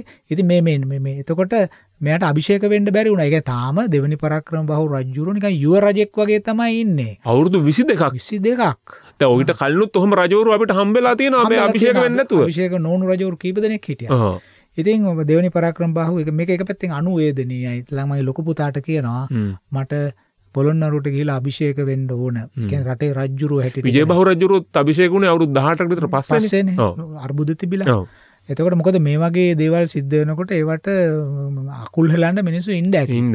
ඒ නිසා මේක හරියට සුද්ධබද්ධ වෙනකන් මේ කරන්න බෑ. ඉතින් පරාක්‍රමබාහු රජුරු විජයබාහුට දුන්නයි අරමුණු ටික මට මෙන්න මේ අවශ්‍යතා ටික තියෙනවා මගේ හීන කීපයක්. ඔබ ඒක ඉෂ්ට කරන්න ඕන. එතකොට දැන් චන්ද්‍රබානු ඉන්නවා තාම. එතකොට විජයබාහු කුමාරයා බැලුවා දැන් මෙයාගෙන් කොයි වෙලාවෙ හරි අපිට ආක්‍රමණයක් එන්න පුළුවන් නැවත වරක්. ඒ නිසා එයා මොකද කරේ? එයා තමන්ගේ අර බුවනක බාහු බාල සහෝදරයා ඉන්නවා, වීරබාහු තමන්ගේ ඥාති සහෝදරයා ඉන්නවා. මේගොල්ලෝ ඔක්කොම එක්කහු කරගෙන මේ ආරක්ෂා කළා මායාරට. මායාරටට චන්ද්‍රබානුගෙන් මොකද එයා විජයබාහු දැනගත්තා මේ තමන්ගේ පියා දීපු අරමුණු ටික සහ දේවපති රාජ ඇමතියාට පවරපු වගකීම හරියට ඉෂ්ට කරන්න නම් අපි ඉස්සෙල්ලම කළ යුත්තේ ආරක්ෂා සංවිධානය තර කරන්න ඕන. කියන්නේ ඒ රාජ්‍ය ආරක්ෂාව දුර්වල නම් ඒ රාජ්‍ය පවත්වාගෙන යන්න බෑනේ. නොයි ප්‍රශ්න ඇති වෙනවා. ඒ නිසා ජාතික ඒ කියන්නේ රාජ්‍ය ආරක්ෂා කිරීම කරන්න ඕනේ කියලා විජයබාහු මායාරටේ රැකවල් තර කරා. විශේෂයෙන්ම වාකිරිගල ප්‍රදේශය ආරක්ෂා කළා. හස්ති ශෛලපුර කුරුණෑගල බතලගොඩ පැත්තේ. ඒ පැත්තේ බලකොටුවක් තනලා ඒක ආරක්ෂා කරා. අදටත් ඒ බතලගොඩ බලකොටුව තියෙනවා පොල්වත්තක් මැද්ද තියෙනවා. දැකලා තියෙනවා සර්. ඒ පවුර තාම පේන්න තියෙනවා අපිට. පස්වලින් වැහිලා. ඊට පස්සේ මේ විජයබාහුට හිටියා බාල මල්ලි කෙනෙක්. ඔහුගේ නම ත්‍රිභුවන මල්ල.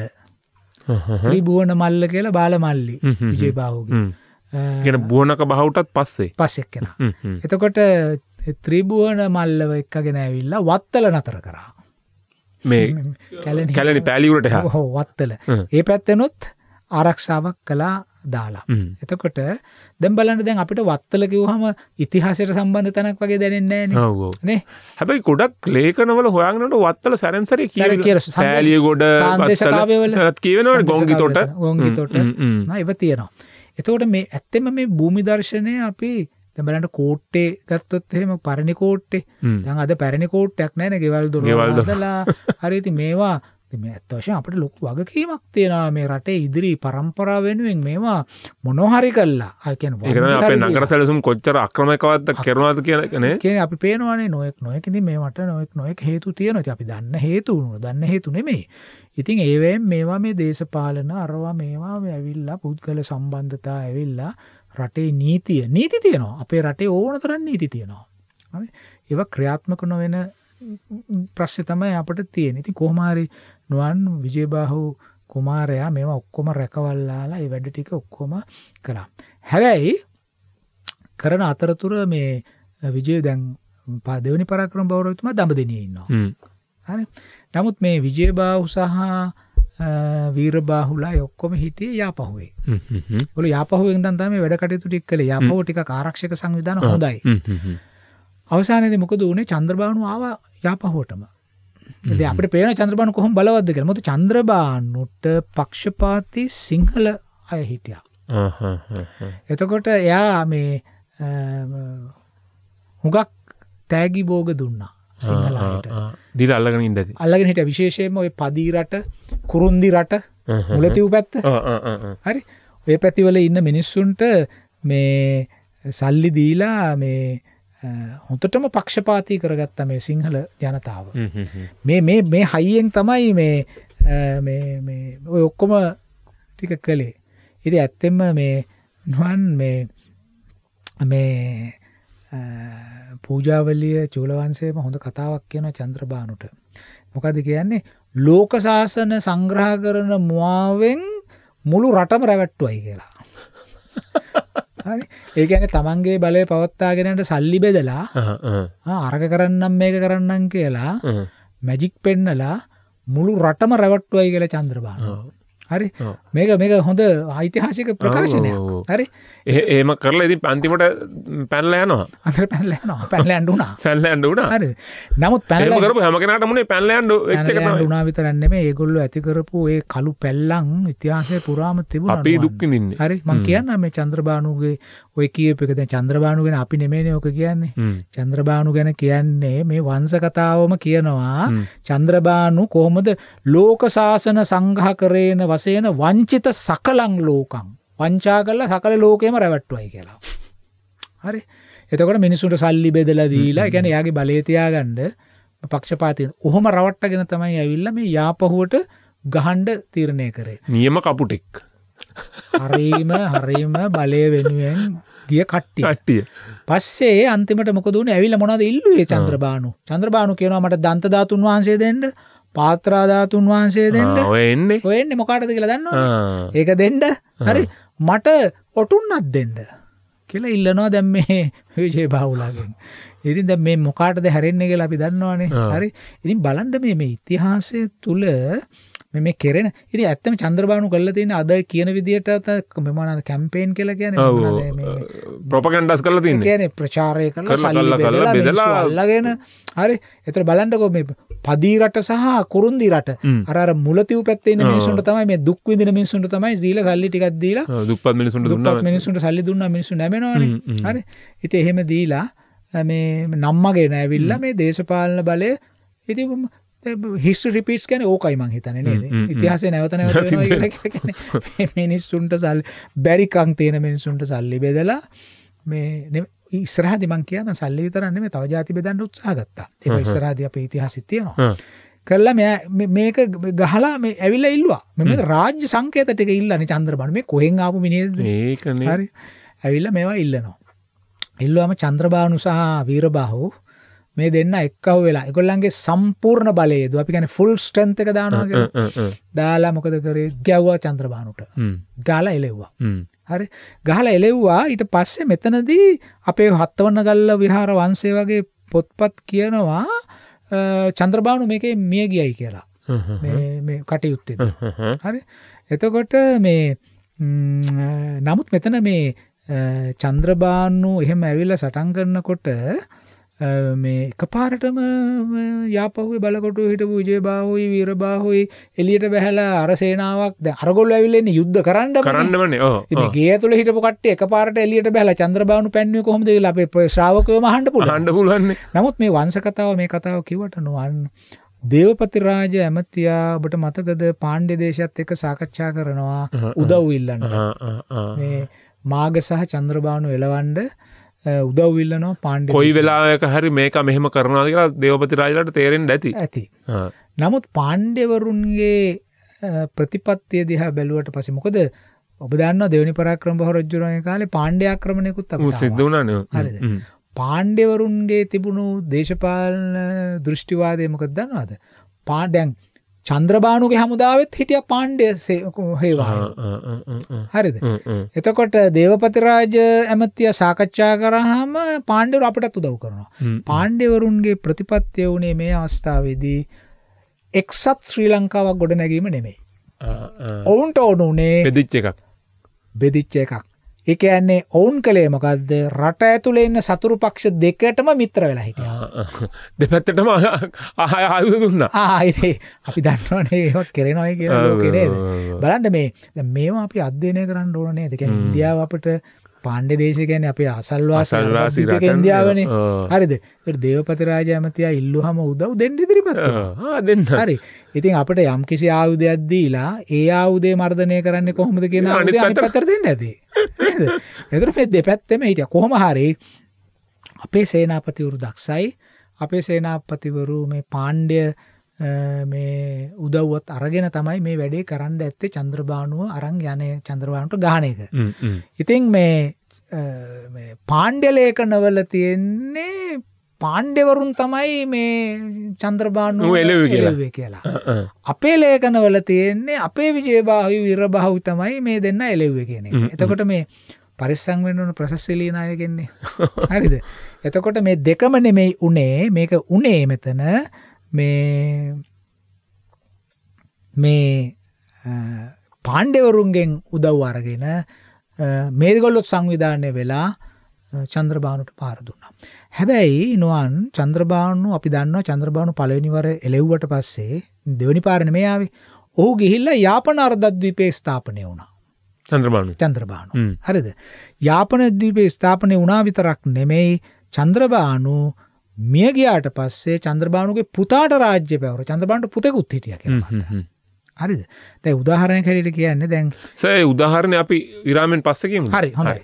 අපිට කමෙන්ට් හැටියට ඔබේ අදහස් ඉදිරිපත් කරන්න ඒකම අපිට තව අදහස් ඉදිරිපත් කරන්න පුළුවන් මාර්ග තියෙනවා Facebook link Instagram TikTok ඔය ඕන විදිහකට ඒකම අපේ emails ලිපින තියෙනවා description එකේ නැත්නම් අපිට ලියන්න තැපල්පෙට්ටිය 20:45 කොළඹ තැපල්පෙට්ටිය 20:45 කොළඹ එහෙනම් අපි විරාමයකට යනවා විරාමෙන් අනතුරුව නැවතත් අපි චන්ද්‍රබානු යාපනයේ පදිංචි වෙලා ඊට පස්සේ පුතාට රාජ්‍ය බාර දෙන්න යනකොට මොකද වුනේ කියලා ඊළඟට අපි කියන්නම්. Unlimited history. අපේ ජාතික කතාව.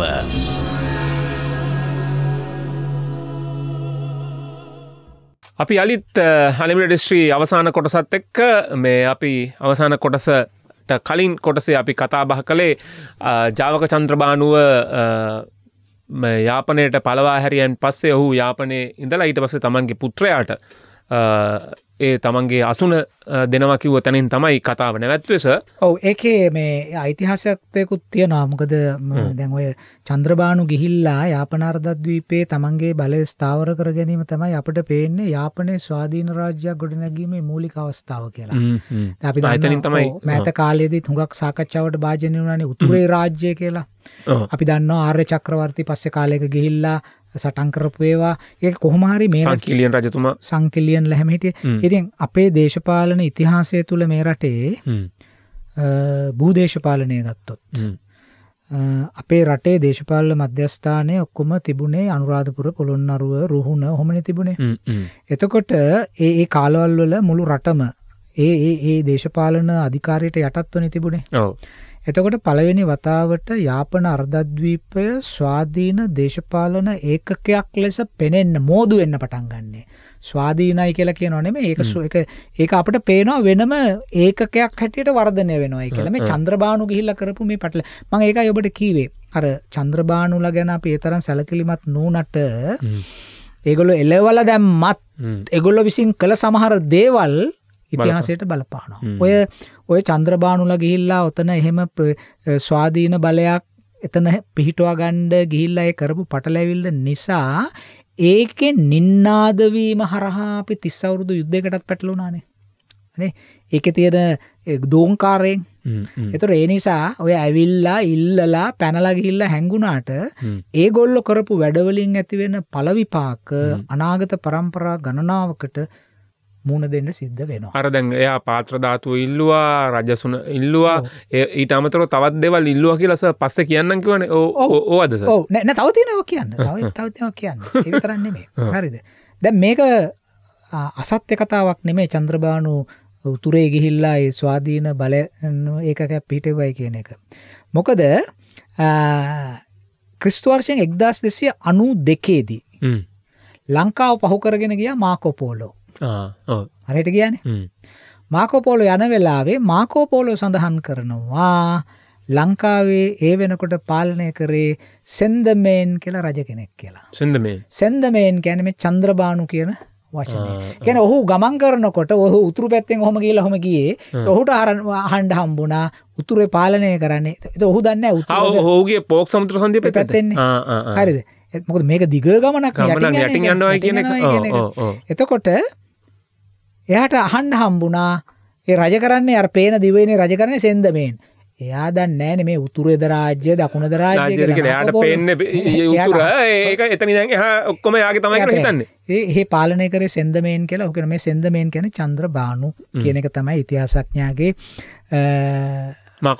මාකෝ පෝලෝගේ මාකෝ පෝලෝ කියන සෙන්දමෙන් චන්ද්‍රබානු කියන එක තමයි ඉතිහාසඥයන්ගේ මතය.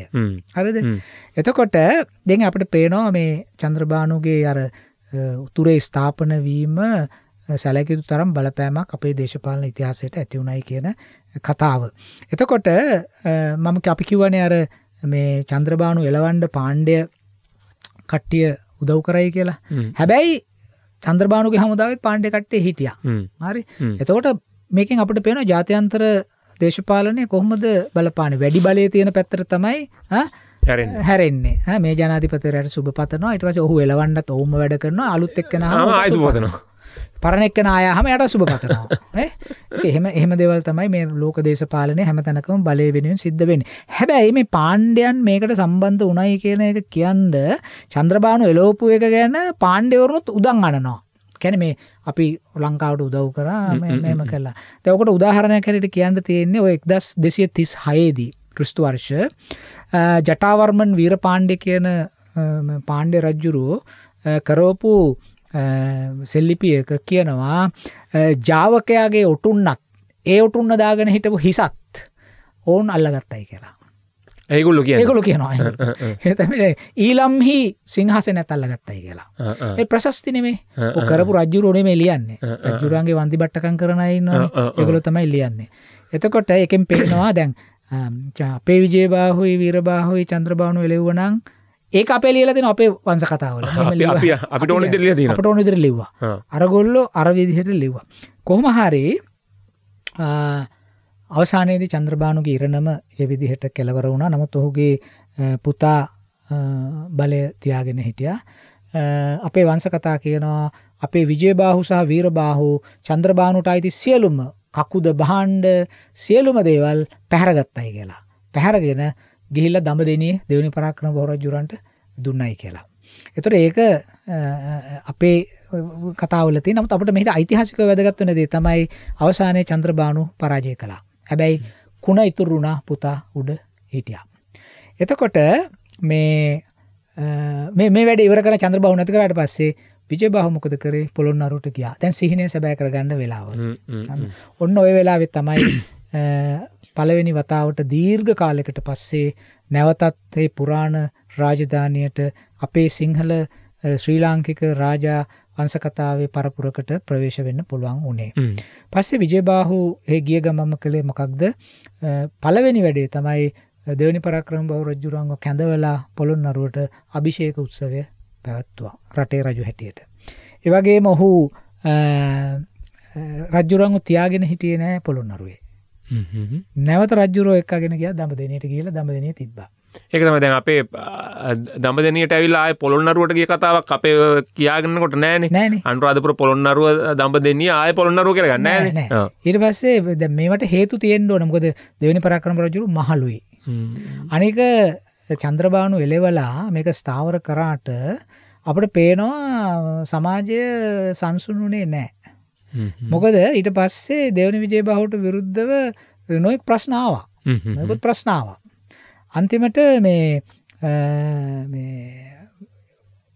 දෙවනි පරාක්‍රම බහු රජුරු පොළොන්නරුවේ අභිෂේක කරලා ගෙනලා නැවත දඹදෙනිය නතර කළා. වීරබාහු කුමාරයා පොළොන්නරුවේ නැවැත්තුවා.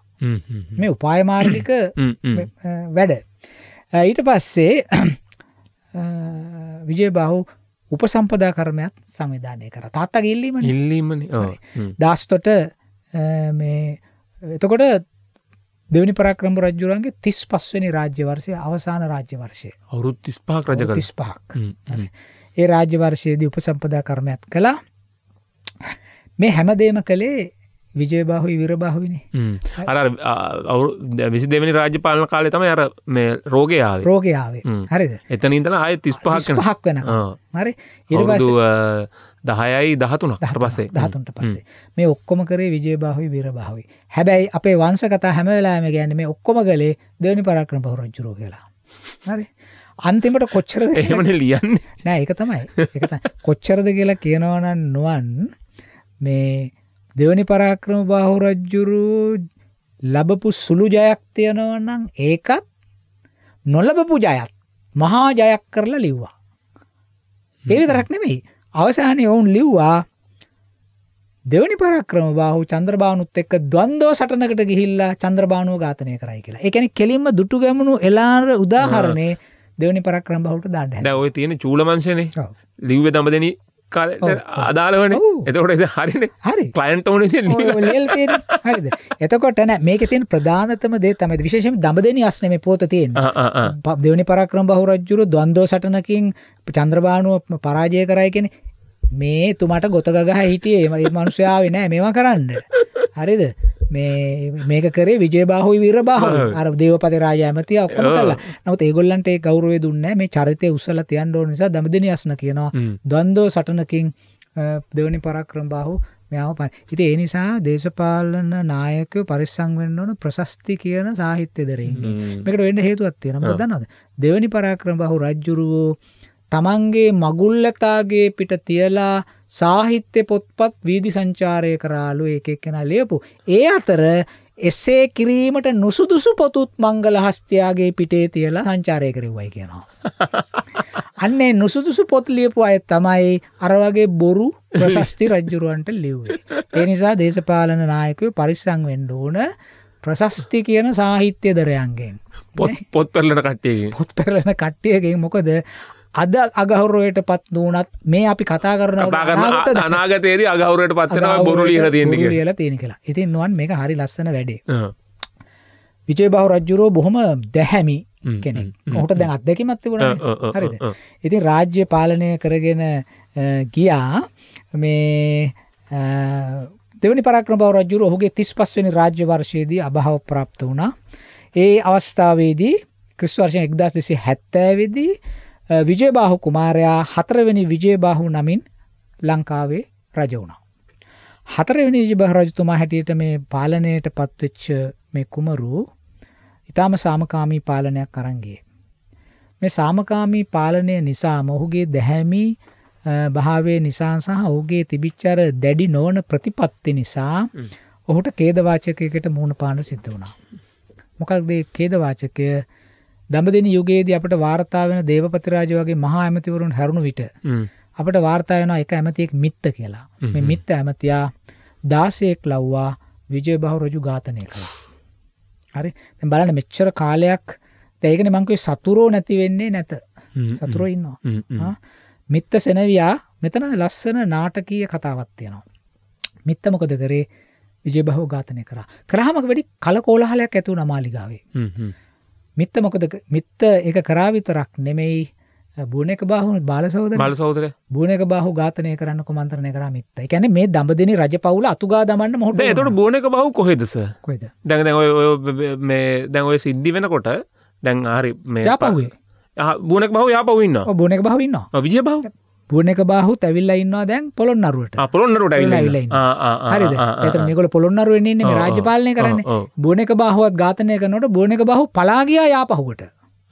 මේ මිත්ත සෙනවියා දැන් ඔය මුල් කාලේ බුණේක බාහු ඔහෙ නෙමෙයි හිටියේ මේ මයංගනේ පැත්තට ඒ පැත්තට ගිය භූගෝලීය වශයෙන් ඒගොල්ලෝ ඒ සටන් සංවිධානය කරන්න එක එක තැන්වල සංචාරය කරලා එක එක තැන්වල ස්ථානගත වෙලා හිටියා. ඔව්. නමුත් දැන් විජයබාහු පොළොන්නරුවට ගිහිල්ලා දෙවනි පරාක්‍රම බාහු අභිෂේක කරලා ඒ වැඩ කටයුතු ඊට පස්සේ ආයේ සහෝදර සමාගම එකතු වුණා. එකතු වුණානේ. එතකොට බුණේක බාහුයි විජයබාහුයි දැන් මිත්ත සෙනවියා මොකද කරේ? විජයබාහු 16ක් ලව ඝාතනය කළා. ඒලා බුණේක බාහුත් ඝාතනය කරන්න ලෑස්ති වෙනකොට බුණේක බාහු පලා ගිහිල්ලා යාපහුව බලකොට ගියා. හරි. දැන් ඔය සිද්ධිත් එක්ක හැම වෙලාවෙම තේරෙනවා යාපහුව කියන්නේ ආරක්ෂිත ස්ථානයක් ඒ කාලේ. ආරක්ෂිත ස්ථානයක්. අදටත් දැක්කම තේරෙනවානේ. ආරක්ෂිත. පස්සේ මිත්තගේ වැඩේ මොකද? මිත්ත සියලුම රාජහබරණ පැලඳගෙන සිංහාසනාරූඪ වුණා. සිංහාසනාරූඪ වුණාම දැන් මිත්තට මේ රාජකීය කුමන්ත්‍රණය කරන්න උපදෙස් දීපු සිංහල සෙට් එකක් ඉන්නවනේ සේනාපතිවරු ඇමතිවරු. මේ සේනාපතිවරු ඇමතිවරු මිත්තට හොඳ උපදේශයක් දුන්නා. ඉන්නවනේ කන්සල්ටන්ට්ස්ලා උපදේශකවරු. මොකද උපදේශේ කිව්වා මිත්ත රජුනේ. ඔබට බලය ගෙනියන්න ඕන නම් ඔබ හමුදාව හොඳින් තියාගන්න ඕන. ඒ නිසා ඔබ හමුදාවට මේ දැන් මේ විජයබාහු ඝාතනය වෙන්න හේතුවක් තියෙන බව අපිට පේනවා. විජයබාහු ඉතා සාමකාමීව ගෙනිච්චා. එයත් අර බදු ගැනීම ගැන තරම් උනන්දුනේ නැහැ. අවසානයේදී වැටුප් ගෙවන්න රජයේ සේවකයන්ට භාණ්ඩාගාරයේ මුදල් මදි වුණු බව පෙනෙනවා. අර පස්වෙනි මහින්ද කාලේ වගේ. ඒතර මේකෙන් තමයි මේ අර්බුදේ එන්නේ. එකෙන් තමයි විජයබාහු මරුන් කන්නේ කියන එක අපිට පේනවා. එතකොට දැන් අර මේ මිත්තගේ උපදේශකේ මොකද්ද මිත්තර දෙන උපදේශේ? අපි යුද හමුදාවට පඩි ගෙවමු. හරි. එතකොට මේ කාලේ යුද හමුදාවේ කොටස් දෙකක් හිටියා. සිංහල හමුදාව හා ආර්ය හමුදාව කියලා. සිංහල හමුදාව කියන්නේ සිංහල බටයෝ ඉන්න එක. ආර්ය හමුදාව කියලා කියන්නේ උතුරු ඉන්දිය බටයෝ ඉන්න විශේෂයෙන්ම රාජ්පූත් බටයෝ. ආර්යම රණකාමී කට්ටිය රාජ්පූත්වරු. පිහිවලින් සෙල්ලම් කරන්නේ දන්න හොඳ කට්ටිය. අදටත් මං හිතන්නේ මේ ඉන්දියන් හමුදාවේ වෙනම බ්‍රිගේඩ් එකක් තියෙනවා මේ රාජ්පූත්වරු. හරි. එතකොට රාජ්පූත්වරු හරිම රාජපක්ෂපාතී. හරිම රාජපක්ෂපාතී අවංක විශ්වාස කළ හැකි බටයෝ. අපේ සිංහල බටයෝ වගේ නෙමෙයි. හරි. ඒක ඉතිහාසෙ පේනවා. හරි. ඉස්සරහට. ඉතින් මේ දෙකන. එතකොට දැන් කාටද ඉස්සෙල්ලා පඩි ගෙවන්නේ කියන එක දැන් බලන් හිටියා. මේ ආර්ය හමුදාවේ හිටව ආර්ය හමුදාවේ හිටියේ නායකයා තමයි ටකූරක. ඔහුගේ නම තියෙනවා. ටකූරක කියන සේනාපතියා තමයි ආර්ය හමුදාවේ අනදෙන නිලධාරියා. පස්සේ දැන් මේ පඩි ගෙවන්න යනකොට අර අරගල්ලෝ කට්ටිය කිව්වා මිත්තට උපදෙස් දෙන උපදේශකයෝ අර කුමන්ත්‍රණයට සහභාගී වෙච්ච අය කිව්වා ඉස්සෙල්ලා සිංහල හමුදාවට පඩි දෙන්න. අරුන් කොහොමද ඉන්නවනේ? ඒකල කොහොමද ඉන්නවනේ? සිංහල හමුදාවට පඩි දෙන්න කියලා. හරිද? පඩි දෙන්න කිව්වම මිත්ත මොකද කරේ? නියෝගයක් දුන්නා සිංහල හමුදාවට පඩි දෙන්න කියලා. දැන් මේ ආර්ය හමුදාවේ ඉන්නවා. ඒවල පඩි නැහැ. ඊට පස්සේ සිංහල හමුදාව දැන් ආර්ය හමුදාවට කුරකලා බලන් හිටියා මේ අපිත් එක්ක එකට ඉන්න කට්ටිය දැන් මේක පඩි හම්බ වෙනවා අපිට නෑ. මේක බාර ගන්නවද සිංහල හමුදාව? මේ අපිත් එක්ක එකට ඉන්න සහෝදර හමුදාව. හරිද? සිංහල හමුදාව මේ වෙලාවේ කල්පනා කරේ දැන් අපි කොහොම වෙතත් පක්ෂපාතී වෙන්න ඕන දැන් පුටුවේ ඉන්න එක්කනට කියලා හිස නමාගෙන වැටුප් ගත්තා. වැටුප් ගත්තාම ටකූරක කිව්වා මේ කරපු වැඩේ ගැන අපිට රජු එක්ක සාකච්ඡා කරන්න ඕන. කියලා ටකූරකාව රාජ සභාවට මිත්ත හම්බෙන්න. කියලා ඔහු මේ ප්‍රශ්න ගැන කතා කරා. කතා කරන්න වැඩි වෙලාවක් හම්බුනේ නැහැ. කතා කරන්න කට උස්සනකොටම ටකූරක මොකද කරේ? කඩුව ඇදලා මිත්තගේ බෙල්ල කැපුවා. රාජ සභාවෙම. හරි. බලන්න මේ වෙන දේවල් මං කිව්වේ නාට්‍ය වලට හරි ෂෝක් මේවා. හරිද? රාජ්පූත් නායකයෙක්. දැන් මේක කරපු ගමන් සිංහල හමුදාව අර පඩි ගත්ත කට්ටිය. ගැතිකම් කරපු කට්ටිය ටකූරකලගේ රාජ්පූත් හමුදාවත් එක්ක ගැටෙන්න ලෑස්ති වුණා. රාජ්පූත්වරු ටකූරක කිව්වා මම මේ ක්‍රියාත්මක කරේ රජයට උරුමකම් ඇති බුවනක බාහුගේ අන. අපි දිවුරුම් දීලා තියෙන්නේ රාජ්‍යයට උරුම අයට සේවය කරන්නයි. බලන්නකො ඒගොල්ලෝ හරි ජෙනුයින්. අර එක මහත්මයෙක් අහලා තිබුණා එක වෙලාවක ඇයි අපේ හමුදාවලට ඉන්දියාවේ අය බඳවගත්තේ සිංහල අය නැද්ද කියලා. අපි ඒ වෙලාවේ බොහොම මෘදු උත්තරයක් දුන්නේ. ඒගොල්ලෝ ඉතින් රණකාමිනේ දැන් බැලුවම අපිට පේනවා මේගොල්ලෝ විශ්වාස කරන්න බැරි කට්ටියක් හමුදාවේ හිටියත්. දැන් පේනවා උරුමයෙන් රාජ්‍යත්වයට අයිති අයට සේවය කරනවා කියලා ප්‍රතිඥා දෙන හමුදා බටයෝ අර අනීතික පුද්ගලයාට සහාය දීලා එයාගේ පැත්ත අරගෙන එයාගෙන් පඩි ගන්නවා. හැබැයි රාජ්පූත් ටකූරක සේනාපතියා කිව්වා අපි දිවුරුම් දුන්නේ රාජ්‍යයට නීත්‍යානුකූල උරුමයක් තියෙන රජු ආරක්ෂා කරනවායි කියලායි අපි දුන්නේ. ඒ මොකද මහා සම්මත ජනයාගේ අයිතිවාසිකම ජනයාගේ කැමැත්ත. ඒ නිසා අපි බුවනක බාහුගේ අන තමයි මේ ක්‍රියාත්මක කරා කිව්වහම අරගොල්ලෝ බැලුවා බුවනක බාහුත් එළියේ ඉන්නවනේ. ඒ නිසා දැන් අපි මේ නරුන් කෑවා දැන් වැඩක් නැහැ කියලා ආපහු පාට වෙනස් කරා. පාට වෙනස් කළා ටකූරකත් එක්ක හොයලා ගිහිලා බුවනක බාහුව රජශේක කළා. හරිද? එතකොට නුවන් මේ ටකූරක ගැන කියනකොට ටකූරක රාජ්පූත්වරයෙක්. හරිද? මේ ටකූරක රාජ්පූත්වරයෙක් මේ ටකූරක ගැන අපිට කියන්න කතාවක් තියෙනවා. මොකක්ද දන්නවද? ඔහු ලංකාවේ රජයට සේවය කරපු රාජ්පූත් සේනාපතිවරයෙක්. මේ වෙලාවේ ක්‍රිස්තු වර්ෂ 1275 දී ඉන්දියාවේ විටෝර් කියන ප්‍රදේශයේ හිටියා බිම්සී කියලා රජ කෙනෙක්. හරිද?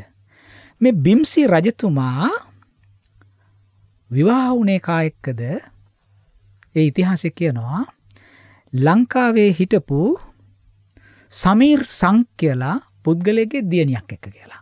සමීර් සංක්. අද සමීර්ලා ඉන්නවනේ. මේ ලංකාවට සමීර් සංක් කියලා කියන්නේ රාජ්පූත් හමුදාවේ සේවය කරපු සේනාපතියෙක්. සමීර් සංක්. ඔහුගේ දුවගේ නම තමයි පද්මාවතී. හරි. මේ පද්මාවතී තමයි කවුද විවාහ වුණේ? ඔබ දන්නවා අලාඋද්දීන් කල්ජි ඇෆ්ගනිස්තාන් කතාව 16 වෙනි සතවර්ෂයේදී මලික් මොහම්මද් ජයසී විසින් ලියපු පද්මාවත් කියන කෘතිය බේස් කරගෙන මේ ළඟදී මේ බොහොම ජනප්‍රිය සිනමා කෘතියක් කියම හැදුනේ 2018 ජනවාරි 25 වෙනිදා තිරගත වුණ පද්මාවතී කියන චිත්‍රපටය. අපි දන්නවා දීපිකා පදුකෝන් රංගපෑවේ පද්මාවතීට. ඒ වගේම රන්බීර් සිං රංගපෑවේ ප්‍රධාන චරිතයට කල්ජිට. මේ රංගපාපු චිත්‍රපටිය බොක්ස් ඔෆිස් වාර්තා බින්දා. නිෂ්පාදන වියදම ඇමරිකානු ඩොලර් මිලියන 23යි. ආදායම ඇමරිකානු ඩොලර් මිලියන 73යි. අපේ ඒ ආදායම මේ රටට තිබ්බනම් පද්මාවතී අපේ පද්මාවතී කියන්නේ අපේ පද්මාවතී කියන්නේ හැදුවේ අපේ පද්මාවතී ගැන මේ ප්‍රශ්නේ විසඳන්න තිබ්බා. තව තෙල් නැව 4-5ක් ගන්න. එතකොට 16 වෙනි සතවර්ෂයේදී පද්මාවත් කියන මේ කෘතිය ලියපු මලික් මොහම්මද් ජයසී සඳහන් කරලා තියෙනවා පද්මාවතී කුමරිය සිංහල දේශයෙන් ආවේ කියලා. හරි. එතකොට දැන් බලන්න මේ ඉතිහාසය මොනතරම් ලස්සනද කියලා. පද්මාවතී කුමාරී අපේ රටේ ඉපදිච්ච එක්කෙනෙක්. රාජ්පුත්වරු මෙහෙ ඇවිල්ලා අපේ සිංහල රජුට සේවය කරන අතරතුර හරි ඒ හම්බෙච්ච සමීර් සංකේ දියණිය. ඇය තමයි විවාහ කරගත්තේ මේ අර ඇෆ්ගනිස්තාන් පාලකයා අලාඋද්දීන් කල්ජි. හරි. එතකොට දැන් මේ අර ප්‍රධාන ඉතිහාස ධාරාව ඇතුලේ දැන් මෙහෙම බොහොම කලාත්මක සෞන්දර්යාත්මක දේවලුත් මේක ඇතුලේ තියෙනවා. එතකොට දැන් ඔබ දන්නවානේ පද්මාවත චිත්‍රපටයේ තිරගත වුණාට පස්සේ වාහන ගිනි තිබ්බා. ඔව් ගිනි තිබ්බා. හරි. ඒ මොකද ඇෆ්ගනිස්තාන් කෙනෙක් හින්දු කුමාරියක් පාවා ගැනීම පිළිබඳ ප්‍රශ්නයක්. උතුරු ඉන්දිය. නමුත් ඒක ගත්තොත් එහෙනම් පද්මාවතී නියම උතුරු ඉන්දිය සම්භව වෙන මේ ලාංකික සම්භවයක් තියෙන්නේ. ලාංකික සම්භවයක් තියෙන්නේ පද්මාවතී කුමාරියට. හරි. එතකොට කියන්නේ මේ අපේ රටේ තියෙන දේවල් දැන් අපි හරියට දැන් බලන්න පද්මාවත් කියන කෘතිය ලියනකොට මලික් මොහම්මද් ජයසී මේ ඉතිහාසය අධ්‍යයනය කළා නෙමෙයි ලිව්වේ. ඔහුනේ ලිව්වේ මේ සිංහල කුමාරියක් කියලා මෙයා සිංහල දේශයෙන් ආවේ කියලා. ඒ කියන්නේ ඔය සිද්ධිය වෙලා අවුරුදු 400 විතර පස්සේනේ. හරි. පස්සේ ලියන යාට හඬ හම්බුණා මේ කතාව. එයා ඒක වාර්තා කරා. හරි. ඊට පස්සේ මේක මේ සංජය කපාඩියානේ මේ චිත්‍රපට නිෂ්පාදනය කරේ. සංජය කපාඩියා මේක අරගෙන බොක්ස් ඔෆිස් වාර්තා ෆිල්ම් ෆෙයාර් සම්මාන 10ක් නොමිනේට් වුණා නේද? ඔව් මං හිතන්නේ කීපයක් හම්බුත් වුණා. හම්බුණා. 4ක් හම්බුණා. 10කට නොමිනේට් වුණා. හරි. එතකොට ඒ තරම් දැවැන්ත නිෂ්පාදනයක් කළා ඉන්දිය සිනමා ඉතිහාසයේ වැඩිම මුදලක් වියදම් කරපු චිත්‍රපටය අතරින් එකක් තමයි පද්මාවත්. හරි. ඊළඟට වැඩිම වියදම් කරපු චිත්‍රපටියනේ PS1. ඒකත් අපේ කතාව. ඒකත් අපේ කතාව. නේ අපි සම්බන්ධයි ඒකට. ඉතින් මං කියන්නේ මෙහෙමයි. අපි ඉතිහාසයේ ඉගෙනගත යුත්තේ ඉගැන්විය යුත්තේ ඇයි? ඉතිහාසය තුල තියෙන්නේ දේශපාලනයට අදාළ තේමාවල් විතරක් නෙමෙයි. ඉතිහාසය තුල තියෙනවා ඥානය. අපේ ඉදිරි සමාජය කලාව ඒ හැම දෙයකටම අවශ්‍ය කරන තේමාවන් මෙම ඇතුළේ තියෙනවා. ඉතින් ඉතිහාසය ඉගෙන ගැනීම මම ඔබට කිව්වර පටන් ගන්නකොටම හරි නාටකීයයි මේ දඹදෙණි යුගය කියලා. හරි මේව ඇතුළේ තියෙන සිද්ධිදාම. හරිද? එතකොට ඔය වගේ ඊටාම ඉතින් මම හිතනවා අපි සාකච්ඡාවට පොඩි සෞන්දර්යයක් එකතු වුණා. අසාර මේ ගියවර මේ අපේ සිරිපැරකුම් චිත්‍රපටිය ගැන සඳහන් කරන්නේ මේ අර මේ ගීතය ගැන නම්බරේ අනේ අහගෙන ඉඳලා අපේ සමන්ලලින් කතා කරා. මේ හැබැයි සමන්ලලින්ලා ඒ ගැන අධ්‍යයනය කළා තියෙනවා. මේ නම්බර කියන වෙලටත් කුඹුරටත් ගිහිල්ලා තියෙනවා. ඔව් ඒ කුඹුරේ තමයි රූගත කිරීමුත් කරලා තියෙන්නේ. ඉතින් මේ ඒ ගැන දැනගෙන තමයි ඔහු මේක ගායනා කරලා තියෙන්නේ. නෑ ඒක තමයි ඉතිහාසය දැනගැනීමෙන්. මොකද සමන්ට උනත් ඒ ආවේශය එන්න කතාව දැනගන්න ඕනේ. ඒකනේ ඔහු ඒ තරම් හරි ප්‍රාණවත්. ඒ කුඹුරට ගිහිල්ලා පවා දැකලා තමයි ඒක කරලා තියෙන්නේ. ඒ ආවේශයෙන්.